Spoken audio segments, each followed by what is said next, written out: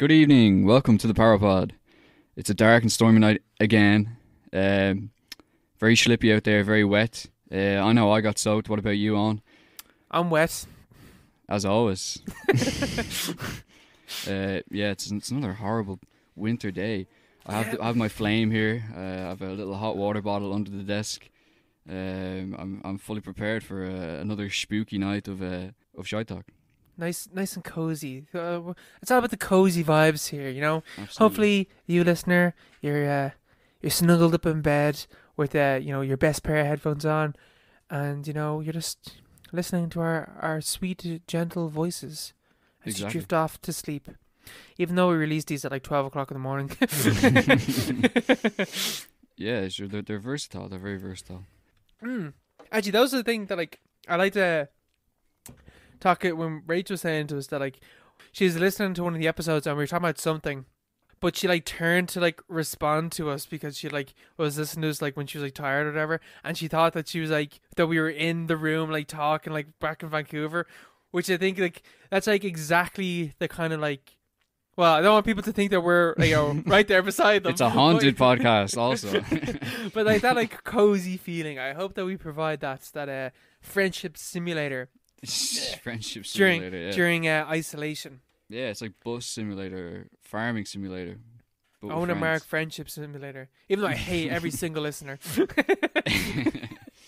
Yeah, it's like one of those. Ever see those ads for dating simulators or Second Life sort of video games?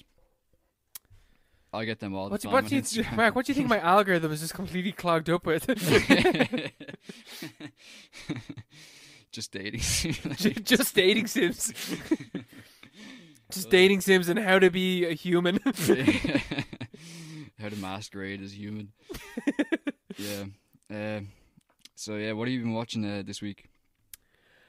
Oh man, I went right. So I started off on, I don't know what day. I watched Peeping Tom and Nightcrawler, which we'll get on to later on. But I watched the new Spongebob movie because our good friend of the podcast, Liam, shout out to Liam.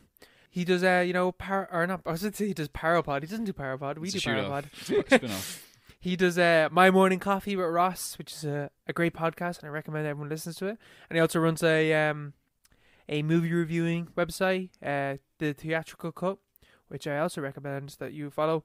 But I saw that he put up a review for the new Spongebob Squarepants movie, the SpongeBob movie, Sponge on the Run, and he gave it a 1 out of 5, and I was like, right, I'm gonna watch this because I had to. Have you seen this film? No, I haven't watched SpongeBob in about 10 years. Any form of SpongeBob. But I'm a big fan of the series, big fan of the original movie. I think everyone is. I think everyone at our age is a huge fan, especially of the original film, which we were talking about films coming out at different years, just a bit there. And that film came out in 2004. That is back in the day. Crazy. That was one of the first movies I saw in cinemas. It was also one the first movie I ever saw twice in cinemas. I saw it at a birthday party and then I saw it with my family. Great memories. That's a fucking great film to do it to as well. Well worth it. I couldn't believe because I watched Sponge on the Run on the weekend, and then I watched the original SpongeBob SquarePants movie today, and the original one holds up, but I couldn't fucking believe I was watching. I was like, I can't believe I was 5 when I saw this film. If you told me that film came out in 2008, I'd believe you. 2008. Yeah, genuinely, it doesn't feel that old. It doesn't feel that old. I think it's because the second film, Sponge Out of Water, that film came out 2015, I want to say 2014. So it's a huge gap between the first film and the second film that I wouldn't think that the gap would have been that long. If you know what I mean? Yeah. I just have this idea of it as this thing, this relic from way in the deep past of my mind, of my memory. Everything associated with that film is just I just associate being really small. Yeah. Back in the day, I don't know how many times I've seen that film, but even I think, right, I'm gonna make this discussion about Sponge on the Run. I'm gonna make it a shit sandwich, right? Oh. We're gonna start off with something good, and then something bad, and then we're gonna end on a good note, right? Something sweet, something sour. And then something a little bit sweeter again, right? So, Sponge on their own. So I started watching this, and I'd heard that it was like pretty bad from like other sources, aside from Liam. I'd seen like people talking about it, and I started watching it, and the first 15-20 minutes is pretty good. The animation in this film is like, at first I was like, ooh. But then I started like enjoying it more. It's this weird like 3D animation. Have you seen like what this film looks like? Yeah, the CGI is disgusting. It's all like it looks it looks slimy. Yeah, it is, but like it works as well, and like eventually, like it is like I don't mind the animation for most of the characters. Sandy looks horrifying because they look a little bit realistic. But Sandy looks way too hairy. It's the only way. And way too, like, you can see the individual hairs. And it looks really fucking weird. And I didn't like that at all. But, like, for the most characters, it's fine. And then in this one, it's King Neptune as opposed to King Poseidon. It was always King Neptune, wasn't it? No, it's Poseidon in the original one. Is it? Yeah, it's Poseidon. Poseidon? Or is it Poseidon in this one? Because he always goes, King, he's like, oh, Neptune, Yeah, wait, no, I don't know. Wait, is it Poseidon in this one? I think it's Poseidon. Or no, it's Neptune in this one, I'm pretty sure. Because they make a joke over, like, Greek or Roman. Yeah, no, they literally he literally goes like, oh, I'm a Greek god. I look like a Greek god. And then, like, his chance is like, you are a Greek god, sir. So yeah, it's Poseidon. Oh, jeez. Or no, it's Poseidon in this one, and it's Neptune and like other stuff. But anyway, that doesn't matter. He looks fucking weird because he looks like kind of humanistic, and like he kind of looks like a weird teenage mutant ninja turtle if he didn't have the shell. Kind of, he looks really weird. But like besides him and Sandy, I think like for the fish characters, it looks really good. I like the way it looks really expressive and stuff like that. And they used the medium of the 3D animation in a way that I didn't think that they would be able to. And that's about it for the good part of this shit sandwich. That's all it is. Like, I was sitting there, right, and I was like, this film isn't that bad. Like, I don't know what the hate is about. Like, for the first 15-20 minutes, I was enjoying it. And then they go to so the basis of this movie is Gary gets kidnapped, and he's brought to Poseidon or like Neptune, whoever. He's brought to him because Plankton takes him because Plankton wants the secret formula, and then SpongeBob and Patrick go off to save Gary. So it's basically the first film again. It sounds like an episode. It just sounds like a random episode. And that's like kind of the problem with this film is that it's an episode idea stretched across an hour and a half. As well as stuff later on in the film, which I'll get to eventually. But I was sitting there and I was like kind of enjoying it, and then they got to their first trial stage, and it was that they're in like a desert town, and they keep talking about like, oh, this is just a dream. Like they keep talking about, oh, this is just a dream. And I was like, well, then what's the point? If you're like, why are they saying it's a dream? Like they literally started off with saying like, this is a dream because Patrick and SpongeBob start talking really cleverly about like, real philosophical ideas about dreaming and being alive and stuff like that. And then Patrick is like, oh, we must be dreaming because we're talking really smart. And I was just sitting there, I was like, well, then what's the point of this scene if I already know that this is a dream? Like, what is the point in this?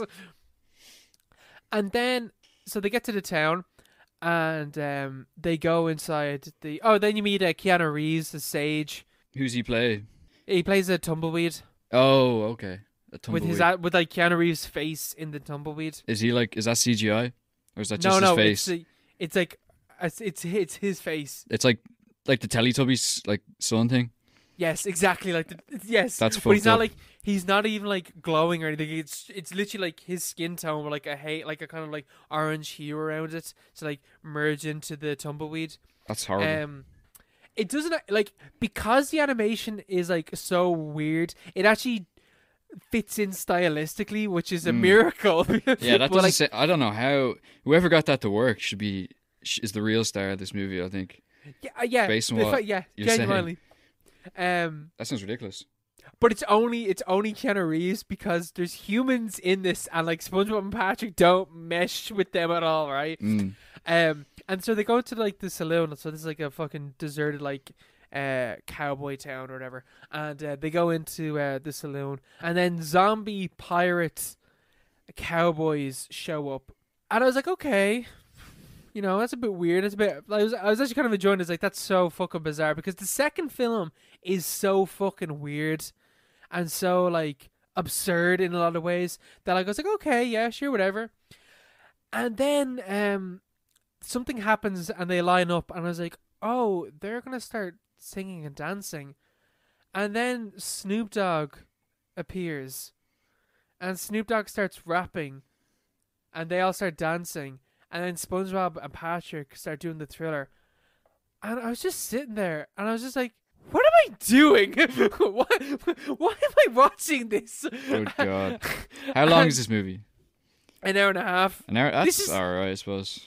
Now, that would be okay if it wasn't 45 minutes. So this scene happens at like the 30-minute mark, and then Danny Trejo shows up to be like the big bad zombie, and then he dies within like 3 minutes of being on screen, and then it's over and done with.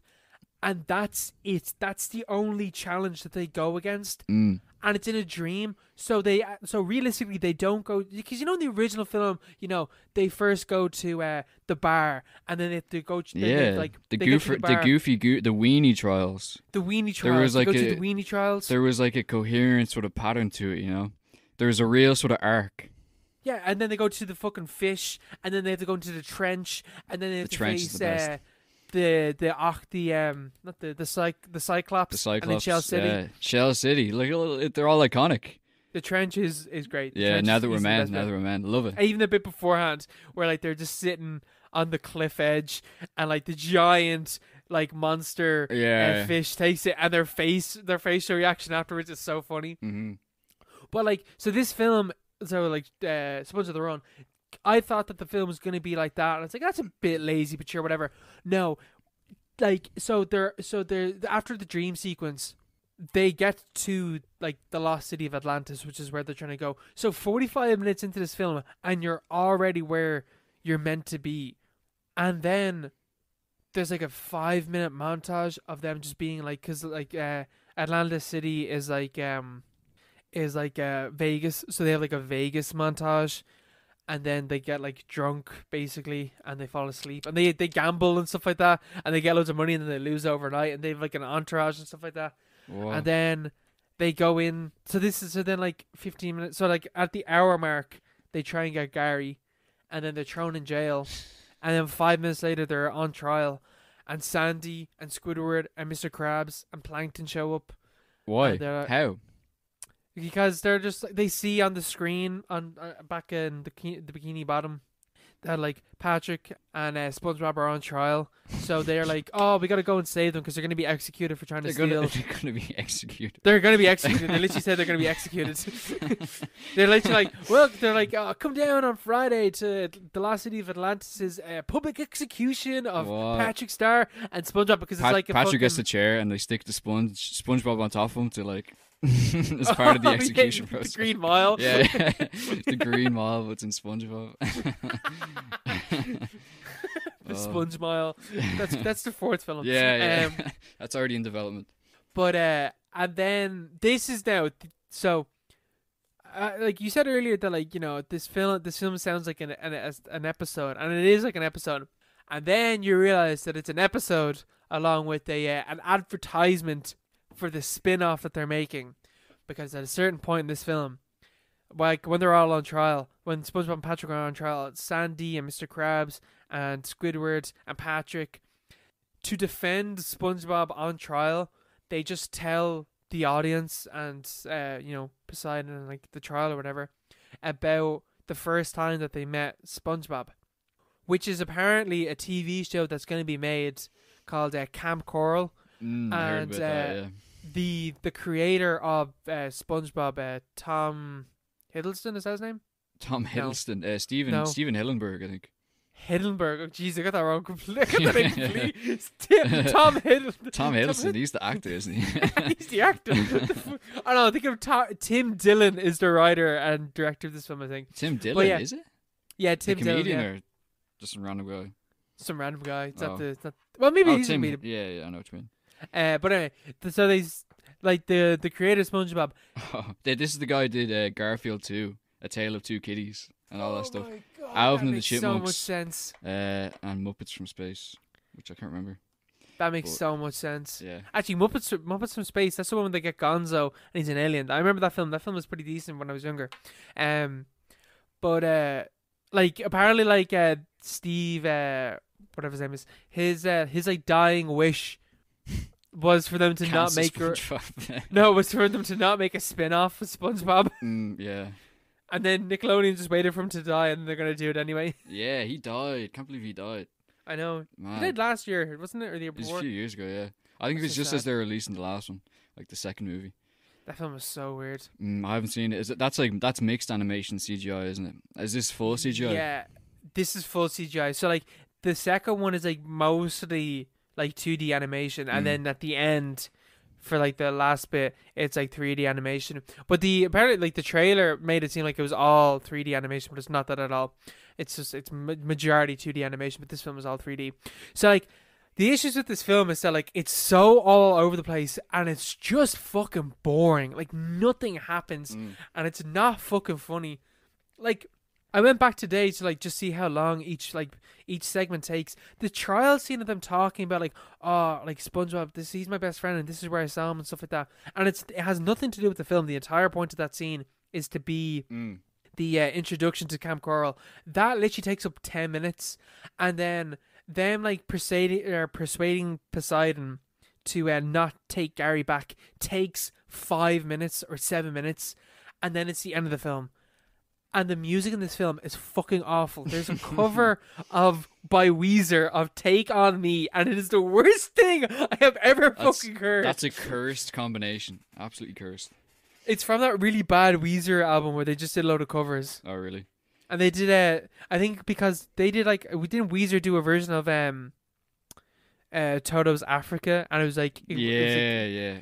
they made an album based on the success of that song, and it was fucking dog shit. And "Take on Me" is fucking awful. All the music in this film is awful. Yeah, it's such a letdown because the SpongeBob movie soundtrack was a defining soundtrack of my early existence. So an amazing soundtrack, great stuff from The Shins, Flaming Lips, Ween, and like all the songs are pretty good, and they have a few. Even the joke songs are like funny. Oh yeah, man, that film, because I watched that film today. Now here's the nice bit. That film's great. That film is so funny. It holds up so well. It was written. That was the last one they did before Steve Hillenburg dropped off SpongeBob. Like he quit. Apparently, it was meant to be the end of SpongeBob. Like this was meant to be the last SpongeBob thing. Yeah. Because it ends with him being a manager, so it makes sense. It's like this is the last bit. Yeah. How did they explain that in the series? Like, I never it doesn't watched. Exist. Huh? It doesn't exist. This film doesn't exist in the TV show. What? Doesn't it? No. What? I don't think I watched the series after this though. Like, because I remember it used to, like, I'd still watch SpongeBob even up to today if I saw it on TV, or I'd flick onto it. But like, you know the way it's the same with The Simpsons as well. You flick onto it and you see the animation style, and you can tell straight away if this is good or not. And like most of the times, Nick wasn't showing they didn't show the good ones unless it was really late at night. So I stopped watching SpongeBob probably like after they started introducing all those new episodes. Yeah, I think like once it gets up to like the SpongeBob SquarePants movie, that's when it starts to get bad. And it was meant to be like the end of SpongeBob, but you know, I think SpongeBob is probably Nickelodeon's biggest brand, so they were never gonna let it die. And he Steve, whatever his name is, I actually probably should look up his name, but I'm not gonna. he like Steve Hillenburg, rest in peace. Steve Hillenburg, thank you, Mark. Steve Hillenburg, rest in peace, King. He stepped away from it. So like, and it makes sense. Like when you're watching it, like it makes so much sense. But then like, because it's not the end, I think pretty sure like every. Oh man, I just realized something. Like what? Every SpongeBob SquarePants movie is non-canon except for this one because it sets up Camp Coral, which is now going to be canonically part of the SpongeBob movie. Which apparently, like that, like in like SpongeBob, like Steve Hillenburg's SpongeBob, there's like episodes that like explain how Patrick and SpongeBob met and how Patrick met or how SpongeBob met Squidward and Sandy and whatever. And this retcons all of it. yeah. Fuck the canon, man. Like, who cares? But it's like people are gonna. I care about the SpongeBob canon. The SpongeBob lore, the SpongeBob canon. Who's keeping track of this? Like Nickelodeon have SpongeBob historians, like on the books, you know, writing everything down. I don't know. I'm telling you, there's definitely a YouTuber that does that. Yeah. Oh, the worst part about this is the younger generation are going to be ruined because they'll be like they'll only their perception of SpongeBob will be Camp Coral and like shot like this movie. Oh man, you know? and like watch because like I forgot the hitman in like fucking in the SpongeBob movie, like Dennis voiced by Alec Baldwin. Yeah. That movie had like David Hasselhoff shows up. It's so funny. I forgot that he was in it, and I was just watching. I was like, this film is like such a great setup, and then it's just throws in like a hitman that's coming after them, and it's like the stakes are like so high. Like they're so well set up, and like the tension and like the pushing force, it's so well done. And like there's a point where, you know, like SpongeBob fucking fails, he doesn't win, and then he busts out a Goofy Goober and fucking rocks out, and he saves the day. Yeah, or the part where they die in Shell City, like that bit's so sad. That's like. Well, I was a kid when I watched it, but I was like, they're gone, like, you know? Man, because no, watching it today, man, that scene is so fucking sad. Yeah, because it's just two best friends lying there, bleached in the sun, you know, been through so much. They came all this way, and they failed. And, like, for a moment, you're like, oh, God. Even if you know things, like, the movie hasn't ended, you're like, oh, my God, like, things have gone wrong. Imagine if someone edited this film and just cut it off there. And just left the last... the heart-shaped tear and just, like, puts the credits. It just leaves it there. Yeah, we could do that and just pretend like every other thing of SpongeBob never happened. Or you could just do that with the actual movie. Just kill him. Yeah. Just kill him off. But, like, that scene is so sad as well because, like, they're sitting there and they're so upset because they're like, oh, we didn't even make it. And then they realized, oh no, wait, we did make it to Shell City. And they're like, they're going to die happy because it's like, well, happier, I guess, because they still failed. But they're still like, oh, we did what people said that we couldn't do. But we're the only ones that are going to know that we did it. Yeah. But we know that we made it which here. Is all that matters. We know that which is all that matters. Yeah. And there's a great bit at the end where, like, Mr. Krabs is like, Squidward, get over here. And I think we all know who deserves the manager position. And Squidward's like, of course we do. And SpongeBob was like, wait, hold on, everyone. I need to say something. And Squidward is like, I know what you're going to say. You're going to say the thing that you thought you wanted is not what you wanted is not what turned out to be what you wanted all along. But what you really wanted was what was down deep inside of you. And SpongeBob was like, are you kidding me? And he just snatches it out of his hand. And it's like, I was going to tell you that your fly is down. Yeah. And then it cuts, and it's just like, cuts to and Ocean then it just Man. cuts. And it's just like, it's such a great fucking ending. Because it's like, yeah, that would be such a cliched ending. But no, he wanted to be fucking manager. Exactly, yeah. It's great. It's such a great show. Such a great movie. It's such, I think in my head, I'm just going to canonically like just remove everything that came out after this film. Yeah. Because like the first film is genuinely fantastic. Like it gets critiques now because it doesn't. For what? From where? Because it leaves out like all the side characters. Because the side characters like Sandy. Sandy's not in this film. Sandy's at all. In the first one. In the first film, Sandy was always a shy character. That's my opinion anyway. I always thought she was just annoying, except for that one episode where like SpongeBob needs water. That's a great episode. That's a great episode. And She's the karate one, or the karate one. Yeah. Well, I always thought well. she was just annoying, and Squidward isn't. Oh man, you need to watch Sponge the Run. She's awful in that. Oh god, Squidward. It could have used more Squidward, but I don't know. Like what other side characters are there? Like Mrs. Puff, fucking. She does not exist. The guy who goes, my leg. He's not really he says my eyes in this twice. Oh, he does actually, yeah. He has more lines than Mrs. Puff. Mrs. Puff doesn't say anything in this film. He's iconic though. He's iconic. He is. But like that, I think like if I had like 10 more minutes of just having those characters in it, it would have like, it wouldn't be critique. It'd be a perfect film. definitely. But I think like just because of that, like it doesn't have any of the side characters. Like it is just SpongeBob and Patrick, and Mr. Krabs basically, Yeah. and Plankton. Plankton is great in this film as well. Like he's like in the new one, he like causes this to happen, and then feels bad about it because he's like, oh shit, Mr. Krabs just like gives him the formula because like SpongeBob has gone off to Atlantis City, and he's just like he realizes that he needs him, and like he's like, it's all pointless if you don't have SpongeBob. Which actually turns out that like they name what the secret formula is in this film. What? It's friendship. No. Friendship all along was the secret formula, Mark. That is terrible. Yeah. That is awful. Yeah. It's like that's the whole point of the joke. You're not supposed to say it. Are they doing it? Is that like a joke? No, they do it in song and dance. Oh my god. This film should be burned. Should be like completely. When did this come out again? This year. Not like before lockdown. No, it came out like a week ago. Hopefully, I would encourage everyone. I haven't watched this, but I encourage everyone listening to boycott this film. to boycott this movie and boycott Nickelodeon. And if you can, write into whoever directed this movie. That's just like defeats the purpose. Yeah. Oh, it's just so against the spirit. But or is it? I don't know. But like, no, it is. It is just against stupid. the spirit. Like it's against That's fucking stupid. everything. Like I know that in like episodes beforehand that it's like, remember that episode where like he's facing off with like Neptune, and he like it's who can make the most Krabby Patties, and SpongeBob makes one Krabby Patty that takes like Neptune the time to make like thousands, but because you put so much care and love into it, it tastes way better, and like that's the real whole thing why.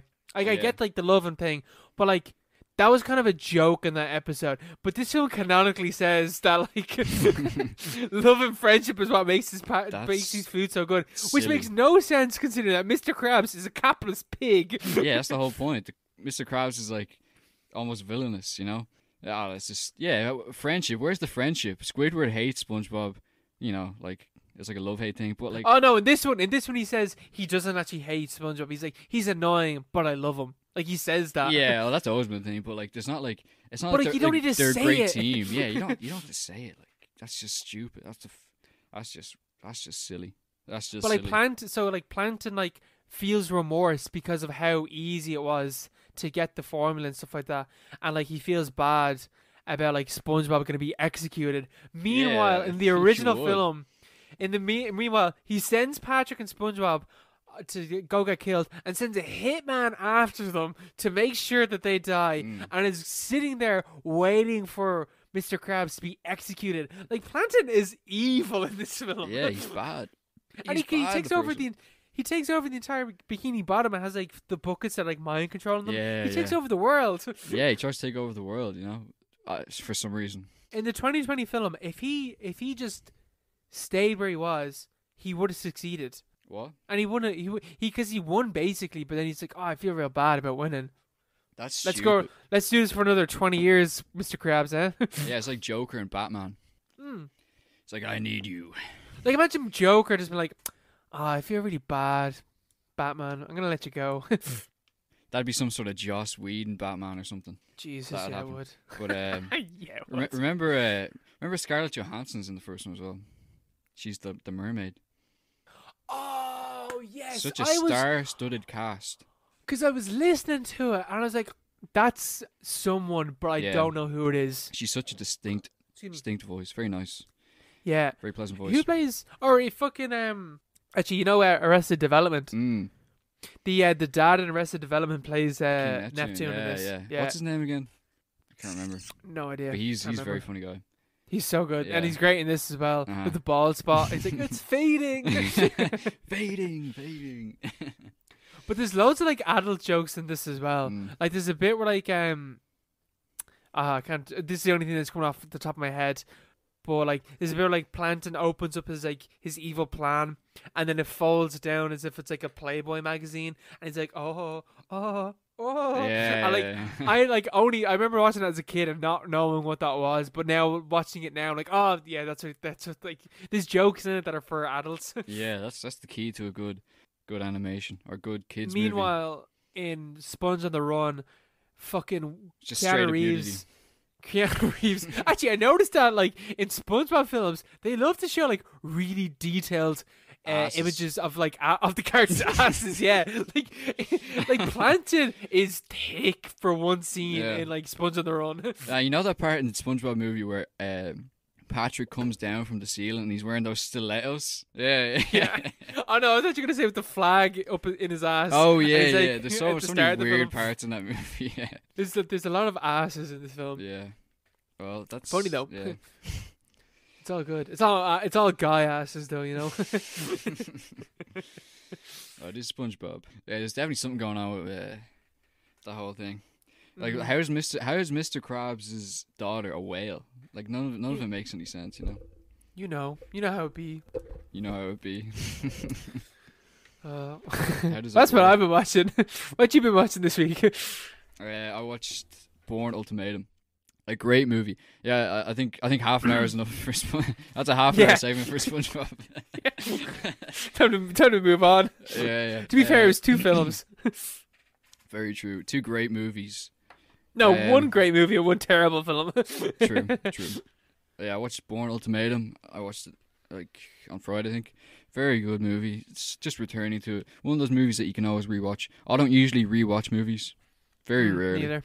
But this is one of those things that like it just works. It's very self-contained, and if you know the story, it's even better.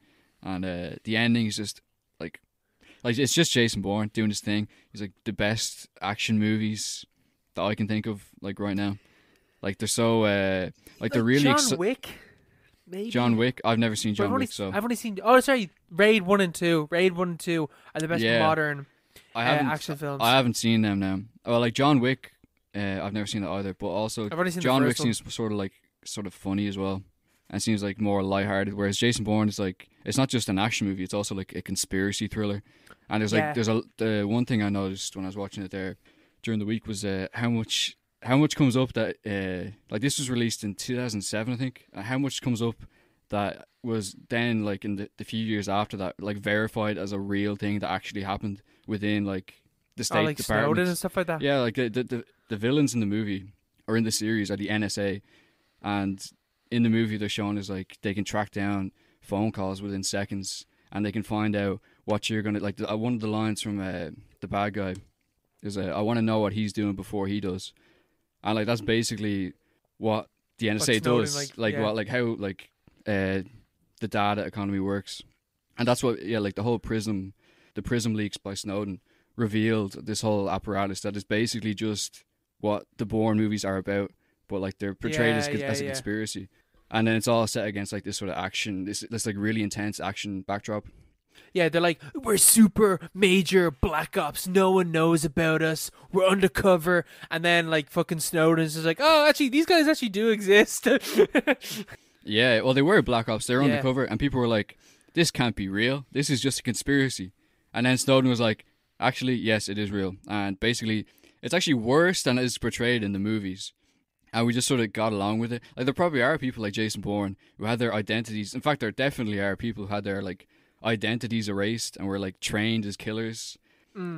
Like, there's a plot device in the movie where, like, no matter where Jason Bourne goes, it's set across, like, half a dozen cities across Europe. And no matter where he goes, the NSA always have an asset, like a trained killer who's just lying in wait, like, waiting to be activated in the city. Yeah, sure. That's the same thing in the first two as well. They're literally like in the second film they're about to go, because it's like in Berlin, the second one.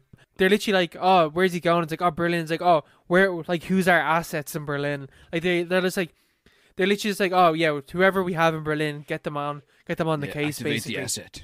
Yeah, who's on in Berlin? But like I was saying, I was watching with Orla. I was like, there's a person here in Dublin right now that is an asset waiting to be activated by, I don't know, like the NSA. There's like a little conspiracy thought, but it is probably true. Like it almost certainly is true. Right, they have the fucking Shannon Airport. You know, the US military still use this. They got this place on lockdown before there was a lockdown. They have got assets here. So yeah, of course they got like some fucking top fucking agent that's like somewhere in Ireland that can just kill everyone in Ireland at the drop of a hat. Activate the asset. Definitely gonna happen. But great movies. The chase scenes are amazing. Chase scenes Very, are very good. phenomenal. Phenomenal. They're amazing. They're very good. And it was directed by this guy Paul Greengrass, who like I think he only really did the Bourne movies, but his whole shtick is like fast cuts and like really confusing sort of cinematography, but like with context in the movie. Like there's a scene in Bourne Ultimatum where he's fighting the asset in I think it's Tangier or something. And it's across like several rooftops, and it's like into an apartment. It's about 10 minutes long. It's really intense. I remember that. Yeah. And it ends up in a bathroom, and it's like hand on hand combat between Jason Bourne and the asset, and it's like you don't know what's going on, but you know that like something, it's really intense, and there's like fists flying everywhere, and you don't know who's going to win. And it's just like really good action, very good action. There's some of those ones that work really well in the Bourne films. Like in the first film, the action is that fast cut, but it's clear who's winning and like who's hitting who. There's one fight in Bourne Supremacy where he's in Berlin and he's fighting the asset there and he's in his gaff, and you literally can't tell what's happening because it's cutting so fast. Like that's like sometimes I think like it works in these films, and then sometimes it just doesn't work. I think that the thing in that one is that it was taking place in a really confined space. Yeah. So like when it's in a confined space, like in one room of a house, it can, like, I'm pretty sure like there's like 30, there's like fucking like not 30 cuts, but like it feels like there's like 30 cuts from the time that they're like fighting over like a coffee table and fall down on top of the coffee table, and like there's so many cuts in that you can't see what's actually happening. And I think like in a confined space like that, it doesn't really work. But in that scene that you're talking about, like they're going from like different buildings. So like there's a movement within like the confined spaces, which makes it more easy to read. Yeah. Oh, plus it's like it's in a space where like they couldn't swing a cat, So like of course you're not gonna know, even if you're in Jason Bourne's position, you're not gonna really know what's going on. You're not even gonna know if you're winning. Yeah, you're just gonna be like, and it sort of it betrays it really well. And just the way he does it is like he's such a badass. He's such a like a. He's so cool. He's so cool. I don't know what it is. He's just a cool guy. I love like in Bourne Supremacy. There's a bit where like he's like he's on the phone to someone, and this is like the main bad guy. She seems to be the main bad guy. She's not actually the main bad guy, but she's like trying to find Bourne, and she's like thinking that she knows exactly what's going on, and she's kind of underestimating like how much of a fucking how much of a king he is, and how much of a like a killer that he is. And she's on the phone with him. And she's just like, he's like, oh, talk to like John or whatever. And she's like, oh, I can't get through to him. And like he's there with a sniper looking at her. And he's just like, he's right beside you. And that's the moment that she realizes that he can kill her right now. And she's completely underestimated how efficient he is. Yeah, there's a scene in this one where he's like communicating with the woman. I don't know her role, but like she's like below the main bad guy. And she's it might be the same woman. It might be the same woman, yeah. It might be. And she's, it might be the same scene. It's like, he's like across the way, across the street from her office, and he's talking to her, and he's like, she's trying to make an offer to him. That's the end of the first one, of the second one, so it might be the start of this film. But basically he's talking to them, and they get faked out, and then suddenly he's inside the office of the director of the NSA or something, and he's taking all the documents, and they're like, oh my god, I can't believe it, Jason Bourne has done it again. And the way that they do that in those films is so good. Yeah, it's so good. It just happens again and again. They're just like, how did this happen? Do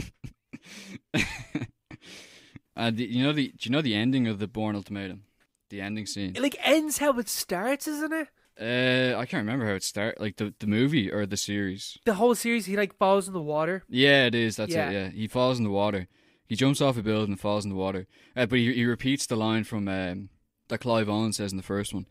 He's like talking to this guy, to another asset, and this is a guy who he'd spared earlier in the movie when he crashed his car. He didn't shoot him, and the asset asks like, oh, why didn't you shoot? Why didn't you take the shot? And he's like, look at us. Do you even know why you're supposed to kill me?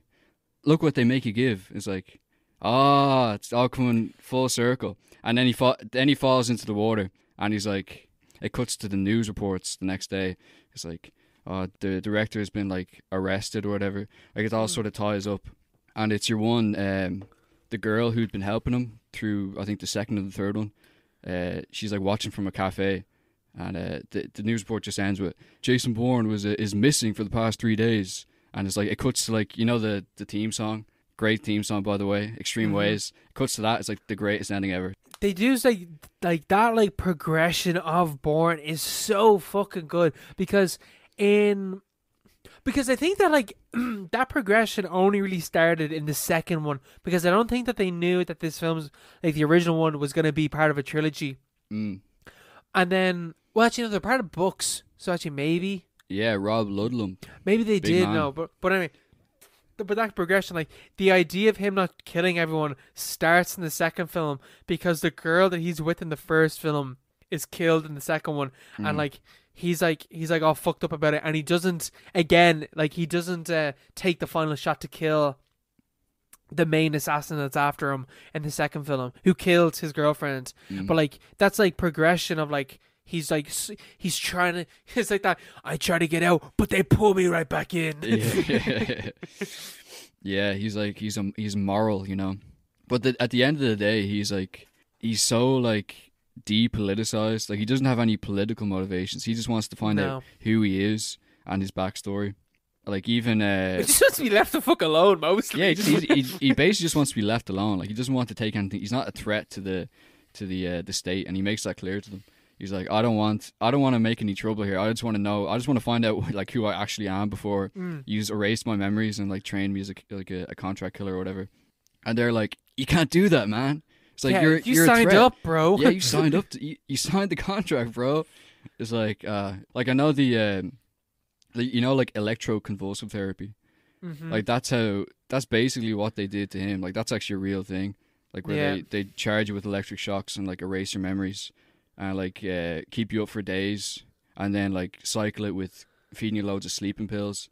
And I was reading this thing where they used to stick cardboard boxes on your limbs, so that you'd have no sense of self, so you wouldn't be able to touch like your body, and you wouldn't be able to look in mirrors. Oh, so you'd lose. I heard about that. Yeah, you'd lose your sense of like personality and your sense of self. You literally like disassociate. Yeah, like permanently, and it was a real thing. That's so fucked up. So that's basically what they did to him, and he's just like, I just want to find out what happened before, you know. Yeah, I just want to find like, out the backstory. They're like, nah. Yeah, especially like in the second one, they're talking about like one of the characters is like the one that has to like look after all their agents' well-being and stuff like that. And it's like, oh yeah, how do they all do? And like she's just listing off like all the issues that they had. It's like, oh yeah, PTSD. You know, they had this, anxiety, depression, flashbacks, like everything. And then there's like, oh, ever get someone who has amnesia? And she's like, well, you know, I haven't seen one, but I'm pretty sure that can happen over the mental strain that we put them under. And they just say it's like, so they're just like, yeah, this could probably happen with like how badly we fucked them up. Yeah, they're all fucked up. That's about it. Yeah, and that's the best thing as well. Like Bourne is not alone in this. Like Clive Owen in the first one, he's fucked up because of this as well. They're all fucked up from it. But it's just like, where in the progress of being fucked up are you? And like what like because because everyone in this is gonna be like in this program will eventually turn out to be a Clive Owen or turn out to be a Bourne. It just matters on where in the cycle that you are. Yeah, what point you break. Which is cool. It's a cool point. It's just like, because that's like also it is like he doesn't resent the other fucking assassins and stuff like that. Because he was like them as well. He's just like, oh, man, you're just going to wake up, open your eyes, take off the... You got to get out of this game, bro. This is a bad idea. I'm telling you. And they're all just like, why didn't you take the shot? Yeah, they're all just like robots. Yeah. Yeah, it's... Great movie. They're great. All three of them are great. All three great. of the films are great. Now, two after that, I haven't seen them, but I'm Bourne sure they're Legacy, shite. Jason Bourne, two terrible movies. Bourne Legacy in particular is so bad. Jeremy Renner as Jason Bourne, or as like a different version of Jason Bourne. It's just terrible. It just should not have been made.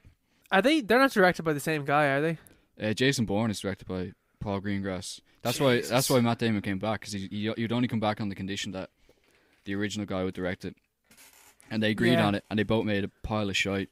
Absolute waste of time, waste of my time, waste of everyone's money. They shouldn't have done it, and they want to make a sixth one. Bad idea. Don't do it.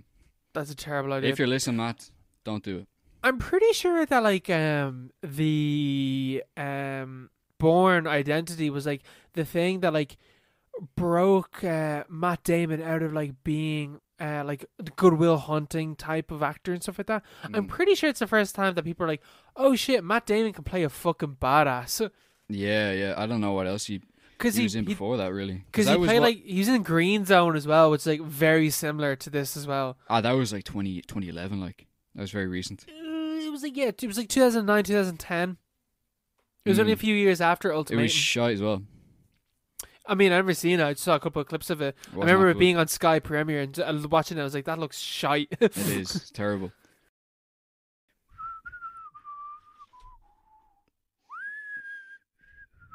Do you want to introduce the film recommendation from 2 weeks ago? 2 weeks ago, episode 11. So the film recommendations this week were Peeping Tom and Nightcrawler. Two very compelling movies. We discussed Peeping Tom briefly a few episodes ago. We didn't go fully in depth. You hadn't seen it on, so we could probably start there with Peeping Tom. What was your impression of the movie? So I remember, was it 2 or 3 weeks ago? You said that Peeping Tom was like one of the best films you've ever seen. Yeah, for sure. Stand by that. I agree, man. It is amazing. It's crazy. It's so good. It's so good. I wasn't expecting it to look as good as it did. Yeah, it's a really particular type of film. I think Martin Scorsese's talked about it a lot.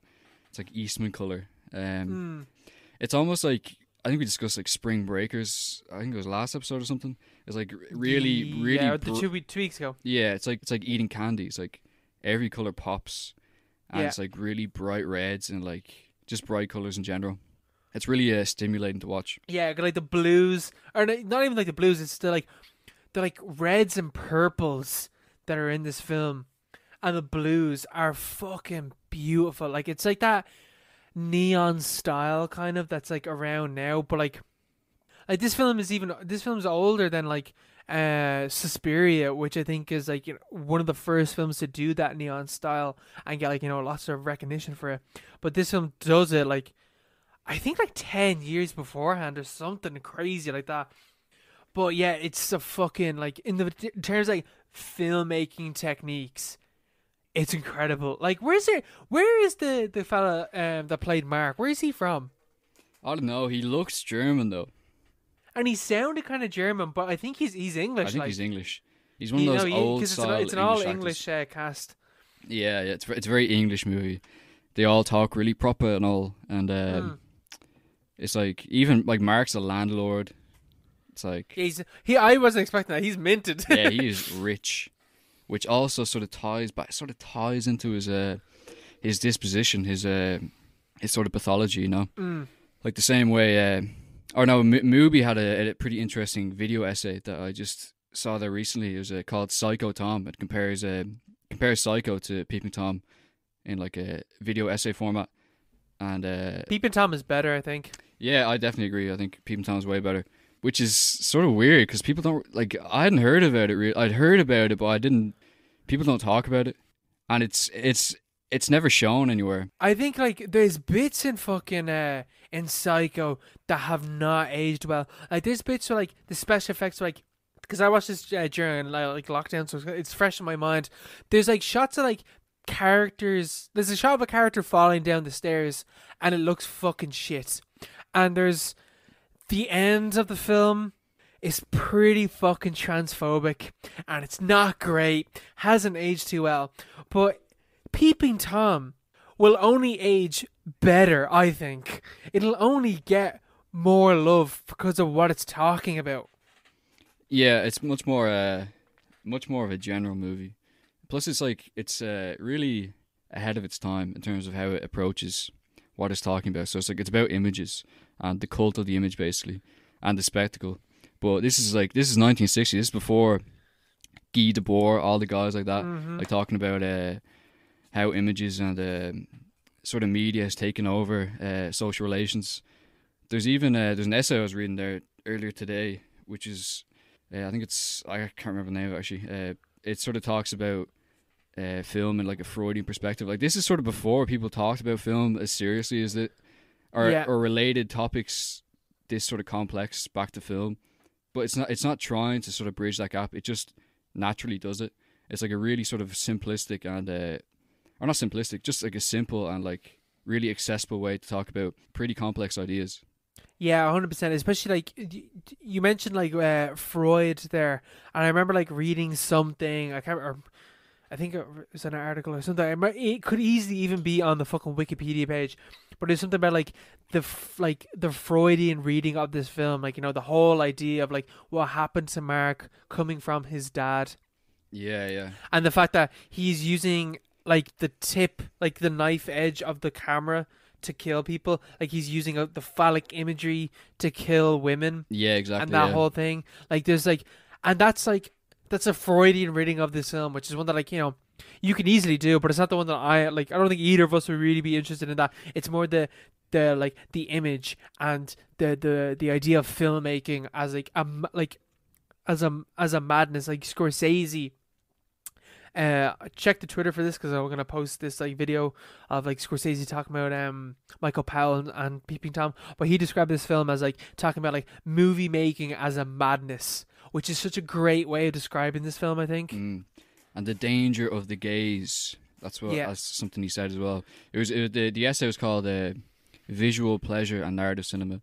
Like you say, it's like a really Freudian reading of it, which is really like easy to apply to this movie. But I don't really understand a lot of what that sort of stuff talks about. Yeah, I don't understand Freud. I say if you the whole thing about like parental issues and like stuff like that. That definitely applies to this movie because the trauma is obviously rooted in what Mark experienced with his father, and then even in Psycho, it's rooted in his experience with his mother. And they both also they both remain at the site of trauma in their houses, in their childhood homes, and like it's like this sort of echo chamber where they just get increasingly more unhinged and removed from reality. Mm-hmm. I think though that Mark's one is way more interesting because not only is he living in the area, he's re-watching his trauma over and over and over again on the cameras, and I think that's like a way more interesting version of like re-experiencing trauma, especially because right now, it's way more relevant now. Yeah, because you technically could just keep reliving your trauma. Like if something happened to you and it was caught on film or whatever, which is, you know, if say you're in a fight, you can watch yourself getting the shit kicked out of you over and over again if someone captured it, like, and that can be a traumatic thing, and you can go through the comments online of people fucking laughing at you for whatever happened or whatever. Like, you can do that. If that happens to you, you can do it. And like, same again, like Mark experienced child abuse and it just so happened to be captured on film and he watches it over and over again. Yeah, there's also a thing about one of the quotes is, in his childhood I never knew one moment's privacy. And there's this whole idea that his dad used to wake him up in the middle of the night and like project like this beaming light onto his face and throw a lizard on him. Yeah, just to frighten him. And like apparently he was studying the nervous system's reaction to fear in children. And it's like this is even more relevant now in terms of like the panopticon, like the way people are always watched, especially in terms of imagery and social media. Like you're always being watched, and you're always having to. You're always on film. You're always basically being filmed, and you're always having to cultivate how you project your own image of yourself. But Mark had that sort of robbed of him, in a way. I suppose like most people do these days. Like he was filmed before he had any opportunity to project his own sense of self, so he had that projected on him by his father, who's now gone, and he's just sort of like caught in this traumatic loop of reliving horror every single day. And it's you really feel for him as well. You feel very, very bad for him. Like, even though he kills all these like helpless women. Like that, like, you know, you can understand him being fucking mental because of what happened to him, which makes him a sympathetic character. I don't know about the whole, you know, murdering women thing. Don't know if I agree with that, bro. But it's also besides that, like, you understand, especially like the whole like carrying the camera stuff, like you understand that. It's also like in terms of the film, the fact that he preys on women is like, I don't know if it was intentional, maybe it wasn't, but the fact that he goes after women, and they're all very beautiful women, obviously, and he's filming their last moments, and he wants to see their like the horror on their face. It ties into the whole thing of like if he preyed on men, it'd be a bit different. It ties into the whole thing with like the gaze and women as like sort of a objectified bearer of meaning, and men as the makers of meaning. So like he's fallen into that trap and he can't get out of it, so he just has to relive it again, and like people get pulled into his traumatic space, and they can't do anything about it. But like it's not like it's like replaying independently of Mark himself. Yeah. That thing that you said, like, where like women being like objectified and like men being like the owners of like capturing or whatever, that's so true within the film itself, because the whole thing is like Mark fucking goes off and he like takes photos, he takes porn photos, and the whole thing is like you know, the objectification of women, especially like the scene at the start of the film where your man's going in and he's trying to buy the porn magazines, but he has to be like real careful about what he's saying, and it's like, oh yeah, I heard that you like you got this stuff, is basically what he's saying. And he buys, instead of buying like one or two, he buys the whole lot of like porn pictures, and he has to hide it, and then like hiding of desire, that hiding of your objectification of women. And Mark is also doing that as well. You know, Mark takes the photos, but he also kills women in a really brutal way, and he's hiding that as well. It is like that's a thing within the film, which is like so interesting to me, because I think that like the whole idea that the film is talking about filmmaking, the film is talking about the image, that the effect that the image has, all the while the objectification of women is tied into that as well. That media itself objectifies women because men are the ones behind the film. It's like a doubling effect, you know. It's like a mirror. He's just repeating what already exists materially, you know, back and forth. It's just a mirror effect. Definitely sort of reflects in the way that the film was received as well. Like, it's famous for being very, very poorly received. Yeah, it was not liked. It was so... Watching it now, I'm just like, how did anyone think this is a bad movie? Well, no, I don't think they thought it was a bad movie. They just thought it was scandalous. Like, yeah, I suppose, yeah. But like, he completely tainted fucking destroyed his career. Like, Michael Powell, he was a big guy, big man.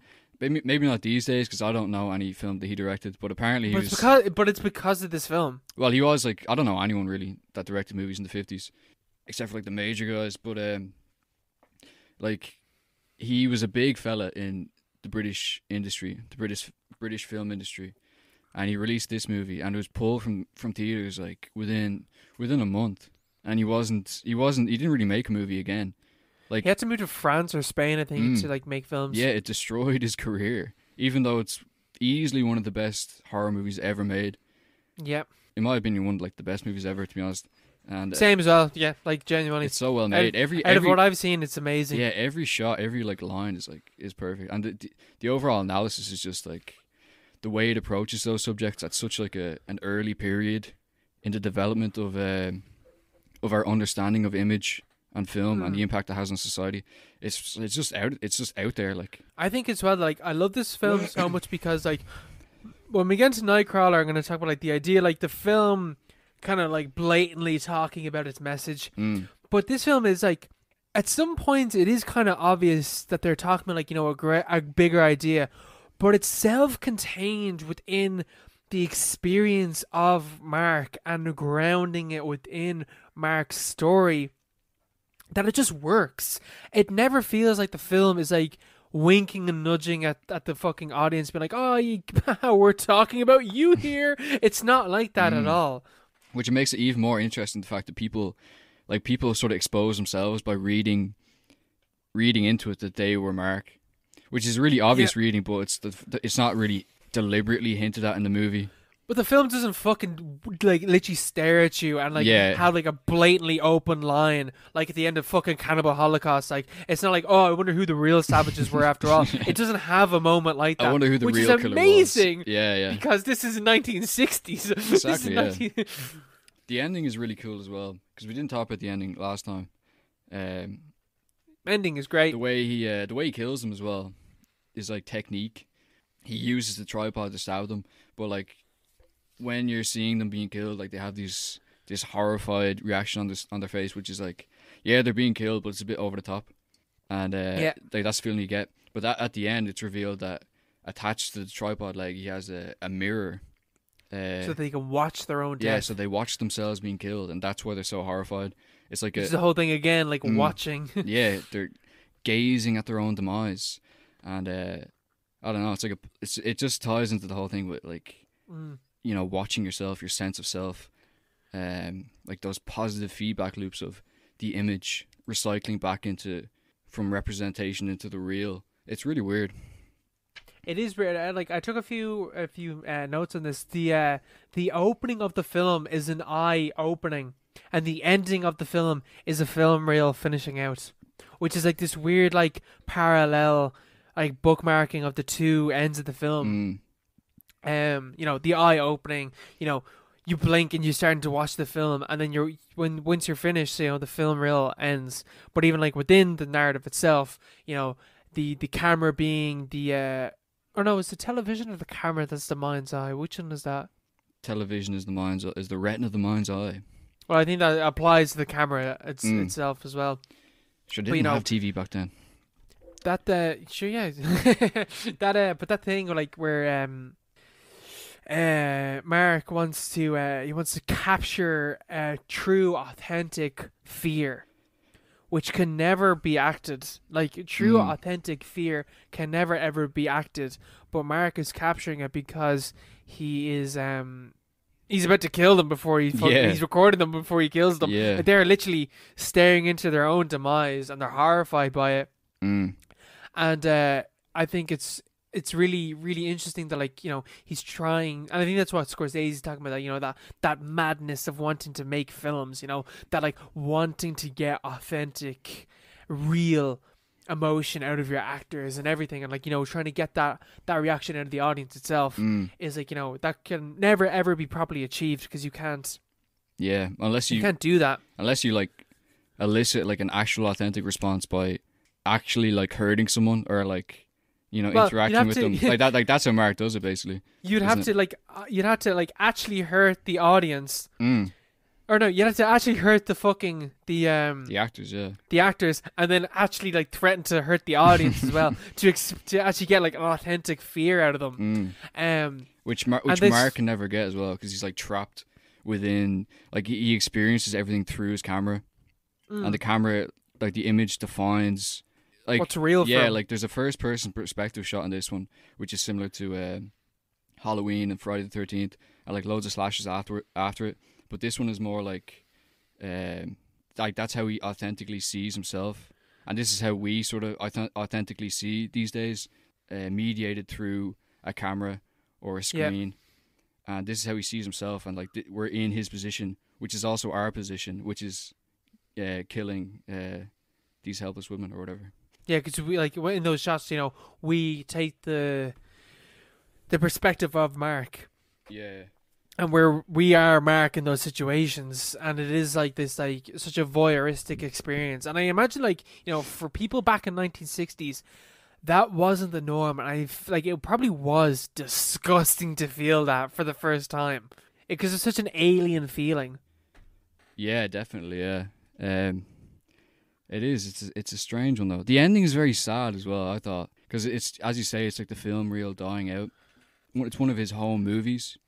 Mm-hmm. So it's like, which I think that ties into though as well, the way before that you talked about, like he views his life as a film, and he says like, oh, that segment of my life, or that sequence or something, he says that ties into literally like the end of his life is the end of the film.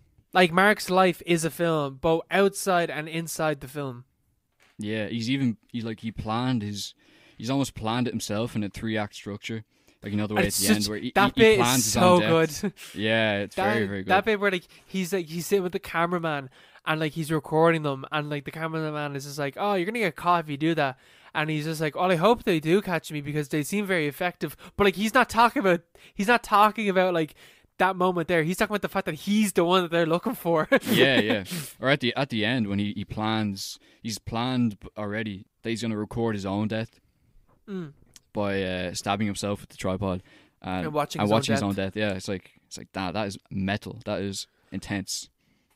How important, or like what's your idea of like the mother character in the film being blind? How significant do you think that is, the fact that she's blind, but she's the only one that can see Mark for what he actually is? Yeah, blindness. Yeah, that's actually pretty interesting because like he sees things in terms of images and stuff. Like he counts different. He sees life in terms of scenes and sequences. He even talks about his childhood in terms of like sequences rather than like a natural narrative that you think in your head. Whereas like a blind woman can't see anything, obviously, so she doesn't imagine it as like she's never seen a movie. She doesn't imagine it as a movie. She senses things through like touch and sound, which are like you could sort of, we could go back a while into this, and like, you know, the way McLuhan went on about how we were in like an optical age. Like once we started writing things down and reading, the eye became the primary sensory organ of the human, whereas before that was more of an oral thing or an aural sort of experience. She's like from that sort of tradition where she just experiences things in terms of how she's not manipulated by what she sees. Yeah, exactly. She's not subject to the cult of the image the same way that Mark is. Whereas Mark's like controlled by this. He's trapped within this like hyper-real hellscape, and he can't get a way out. Whereas like here's this like innocent sort of like traditional idiot prototype who can't actually see at all. So she's completely immune from all the looping effects that he's been subject to since he was a kid.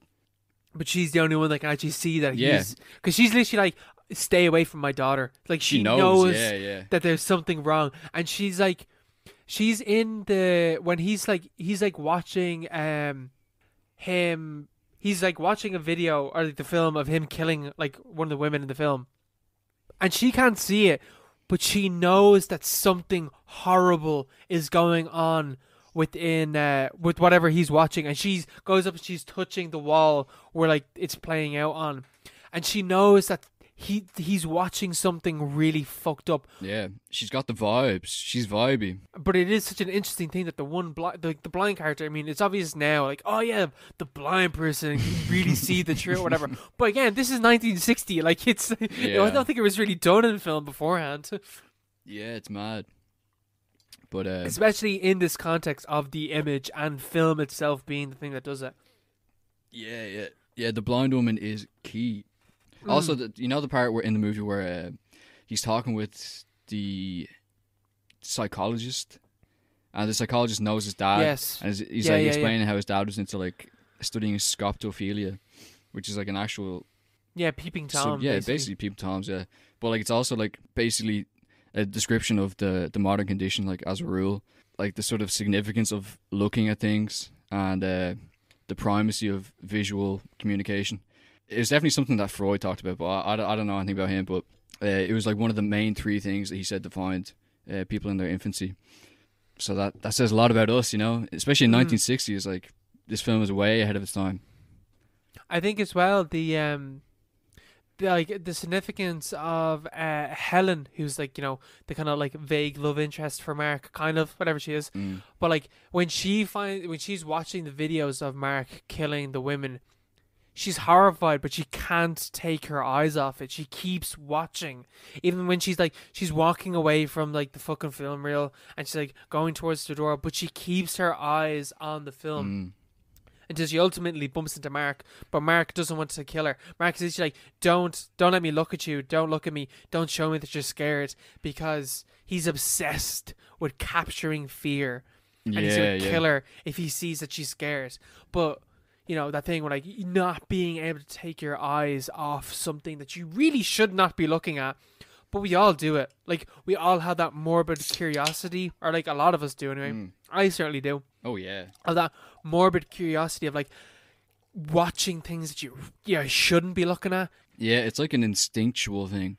And this film taps into that. Like, that's Yeah. the dark uncomfortableness of humans, is that we're all a little bit like Mark. Perverts. But It doesn't even have to be it doesn't have to be a sexual thing. It can be fucking violence as well. We're perverts for voyeurism, for watching horrible things happen. And ultimately, like, the film itself is kind of talking like, especially because, you know, this is one of the first slashers, and considering that slashers, you know, literally films about watching people die is such a huge fucking genre. yeah, exactly. The film yeah. itself is a critique of that the film genre that it itself started. It's a critique of, because it's like, why do you want to watch people dying? Why do you want to watch someone get torn inside out? Yeah, it's a weird thing. Comes up quite a bit as well. Like, it sees the image as like a killing thing. Like, if you're captured on, like, you know, those guys, there's like an African tribe where they think, it's like all like factoid or whatever, like the African tribe that thinks if you take their picture that you've robbed their soul. Yeah, Scorsese talked about that. Yeah. All right. But like, it's that sort of thing shows up again in the movie, like where she takes the camera from him and she's like pretending to film herself almost, and he's like, no, don't do that, never ever do that, because he understands the image as or capturing someone's image as like a murder. Yeah, taking their soul, taking something away. Yeah, from literally them. a murder, but also like it's objectifying the person, reducing them to a representation, like a completely desacralized object rather than a human, which is the only way that he can kill people, and which is why he's so good at killing people, because he can't actually authentically interact with any person. Yeah, especially because he's killing them. He doesn't ever watch them. When he's killing someone, he doesn't look at them like face to face. He's looking at them through the camera. Yeah. Which gives that distance for him to allow him to kill them nearly. Yeah. Because it's like, oh, I can kill them because if they've literally become an object. But that thing about, like, you know, turning people into objects, I think Nightcrawler in a really interesting way ties into that, because I feel like Nightcrawler is about commodifying people's trauma and people's experiences, if you know what I mean. I think a key thing with Nightcrawler is how it starts. Because do you want to give like a quick like plot summary of Nightcrawler? Because our Nightcrawler is about Lou Bloom, who is like a complete deadbeat. No job, no money. He like lives in like a small studio apartment. A con artist, we can say. Yeah. He lives in a small studio apartment by himself. Only watches TV all day. He has one plant. That's all we know about him. And he's like he like steals things to make money at first. But then he turns into a Nightcrawler. He turns into a Nightcrawler, basically, which isn't a superhero. Which is an actual thing. Which is a thing where people go around with cameras and take video of accidents and disasters and shootings, whatever, scandalous situations, and they sell it to news stations, and he makes money off that. It's basically it's the story of his sort of descent, or more like his ascent into like fame. Yeah, is it descent or is it a rise? He's already fucked, basically, and he's fucked up, and he's like a psychopath. But he becomes he basically at the end of the movie he wins, which is a pretty notable part about this movie. Mm-hmm. But it starts. The only way to succeed is to fuck people over. Basically, yeah. If you want a good job, if you want a good life, you should watch this movie and use it as a guide for how to succeed in business. And how you should be an absolute fucking psychopath and just, like, you know, step on people and kill them, arguably. Exactly, yeah. And exploit them. Lou, if anything, he's a great businessman. He's a really good businessman. And that's sort of... He is the best capitalist worker I've ever seen in a film. Well, he's like the perfect sort of subject of the modern day. He's not even a worker. He's like employer and laborer at the same time. He's like a true entrepreneur. He rejects perfectly rational offers to go into business with other people to make more money, just to like sort of satisfy his own individual need to prove himself, like to justify his own existence by accomplishing these things on his own himself. Yeah, rather than doing it as part of the team. But it's 100%. It starts with him as like a scrap collector. Like he robs copper and wire fence and manhole covers. And he brings it into this like a scrap dealer, I think. I think it's like a scrapyard or like a junkyard, and he sells it to this guy. But like the way he sells it, he walks into this office basically. He's selling it by the pound, like wire for a certain amount, iron by a certain amount, copper by a certain amount, or whatever. But he sells these things, these objects, in the same way that he sells video of people dying an hour later. Yeah. He sells them in the exact same way, with like this mad smile on his face and his hair greased back, and he's using all these like canned phrases. He's like, "Oh, I'm a winner. I'm a hard worker." He's like an advertisement. Yeah, he's like a video game character. Like everything he does, even his movements, the way he talks, everything's like a canned phrase. Everything's recalled from memory, from what you've seen on TV, or like in a self-help book, or like online. I think Gyllenhaal is amazing in this film. Like, he is incredible in this film because of that reason. Yeah, he's pretty good. He captures that like manic, psychotic salesman that like Lou Bloom is, and it's integral to the character. Yeah, he's like less of a human than like a database. Like he just knows things. Like another way, like you'd remember things through like a narrative or a story. Like you remember things in blocks, or like as part of your life story. He remembers things as like these like discrete sort of units of information that he just recalls on command, with no need for context or any sort of further narrative. He just vomits them out in order to get what he wants. Yeah, it is like the self-help books and the courses and everything like that he's ever done, or like all those, like, you know, those ads you see, and it's like, you could sell Ethereum on the stock market too. Like he is literally like, he's that guy. All those courses turned into one person, and that's all it is. He's no longer a person. He's just an amalgamation of ads. Yeah, he's just a puppet. And he uses them to like completely fuck over people and get what he wants. And not only like that, he completely demeans people because of it. He's literally like, because like Rick is just like, oh, when am I gonna get my my bonus or whatever? You know, when are you gonna start paying me? And he just like spouts out like fucking corporate bollocks towards him. If you said that in office, people would be like, yeah, that's such a great point. It's like that makes so much sense, you know. It's like if you watch this film and take down what he says and use it in an interview, you'd probably get the job. Like a lot of what he's 100%. A lot of it is completely like reasonable in job speak. You know. He's literally like, I'm a fast learner, you know, I like to take my own initiative, but I like to stay within the corporate like infrastructure and stuff like that. Like that's exactly what jobs want you to say. Yeah, exactly. He's like, you know, the way he says, if you want to win the lottery, you have to make the money to buy a ticket. He has like these canned phrases that he says like multiple times. The only reason that we know that, or that we see it as weird, is because he repeats them and we see him repeating them. Whereas whoever he's talking to just sees it as like, oh, this guy's a fast learner. He's self-driven. He's motivated. He's a good it's worker. only weird because we see him saying it multiple times. Yeah, because he's fucking 100%. crazy, like, you know. But he's a great businessman and a great entrepreneur. And I think like the important thing with like the way that it ties into Peeping Tom as well is that it's film. It's the video, it's the image, it's the same thing that Mark is touching on in Peeping Tom, you know, the not being able to look away from trauma, not being able to look away from horrible images, the spectacle itself. Lou Bloom uses that to rise within this system. Like, even remember the point when I think it's the first shooting he goes to, where he breaks into the house. Or he's late to the scene. And he's moving shit around. Yeah, he needs a shot, so he goes to the fridge, and there's pictures of a family on the fridge, and they've like their dog and like a little calendar and stuff. And like a normal person, or like the viewer watching the movie, they're like, oh, this is a family like this. They have like a backstory and stuff. Like, oh, you feel empathy for them. But all he sees through his camera is an opportunity to make money by selling these images to the film station or to the TV station. Yeah, and he moves them around as well to make it more tragic. Yeah, exactly. Yeah, it's just like a modular thing. It's just like a way for him.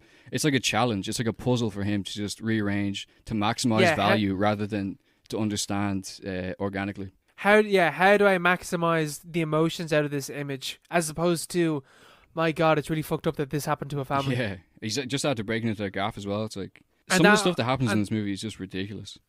And it is like, because like that progresses to like such an extreme level to like later on in the film where like, you know, he's like actively like withholding information to police and then setting the police up so that it's guaranteed that like, you know, the villains, like the two murderers that he's like kind of following, that they're gonna shoot the police and he's gonna capture that on film. Like that level is ridiculous. But you know, it's it's really intense when it happens. It's really well done, and I think it's a really important aspect of the film that we see that happening through the camera. Like we're watching that through the camera screens that they're recording on, which I think is pretty important. Yeah, everything's sort of through the camera. Even there's a point when he comes across like a car crash, and he moves the dead body to get a better angle on it, and he's standing back. And he has this mad look on his face, but it's like all his expression and like his emotions are like at all times completely divorced from the actual authentic situation around him, like his actual environment. Like you basically see dollar signs in his eyes at all times. Like he can only see how he's going to maximize value in the future from any given situation that he's in. Every relationship is like, oh, how am I going to make money out of it? Like, you know, his relationship with the woman in the TV studio, I'm pretty sure later on, like when he's sitting at the table with her, he's literally just talking about like how relationships are just about how you can like maximize your worth or like your gain out of like someone else. And he's like, oh, what is it they say? Friendship is something that you give yourself. But he's distorted that to like, friendship is a way that I can get something out of that person so that I have gained something, and that's what I'm giving myself. Yeah, he's this really like clinical, but also like really accurate sort of analysis almost of relationships in the modern era, I suppose. Like really transactional. It's like more like coalitions rather than authentic relationships. Like she needs him to make money for or to keep her job for to keep up ratings, and he needs her to satisfy himself basically and to gain more connections in the industry. I think that scene is so creepy at the diner. It's so weird. Oh my god, it's so fucked up. Really and well especially because like he wants, not only does he want to like professionally exploit her, but he wants to fuck her as well. Yeah, he wants to have sex. And he's just like, well, you need me more than I need you. Yeah, even the way he like starts off the date, he's like, I like the dark makeup under your eyes. I like the way you talk. I like the way you smell. It's like he's analyzing her. Yeah, he's just listing off. It's like he's written the script before he's arrived and listing off different things that he's counted that would make her feel good, rather than like having an actual conversation with her. He's such a creepy fuck. Yeah, he's so creepy. He's like the logical conclusion of what Mark from Peeping Tom would be like 60 years on, I suppose. Yeah, just like completely divorced from reality. Comparison.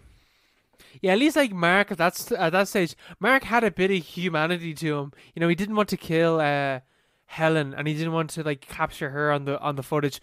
Meanwhile, Mark is like, if the woman in this, I don't know what her name is, but you know, if she like, you know, if she was in a car crash, no fucking bother. That's just another photo opportunity. There's no bother to that. I'll capture that because that's a way for me to get the image and to make more money. Yeah. He's like he's no emotions, no authentic emotions anyway. Even the way no empathy whatsoever. He kills Rick basically. I felt so bad for Rick.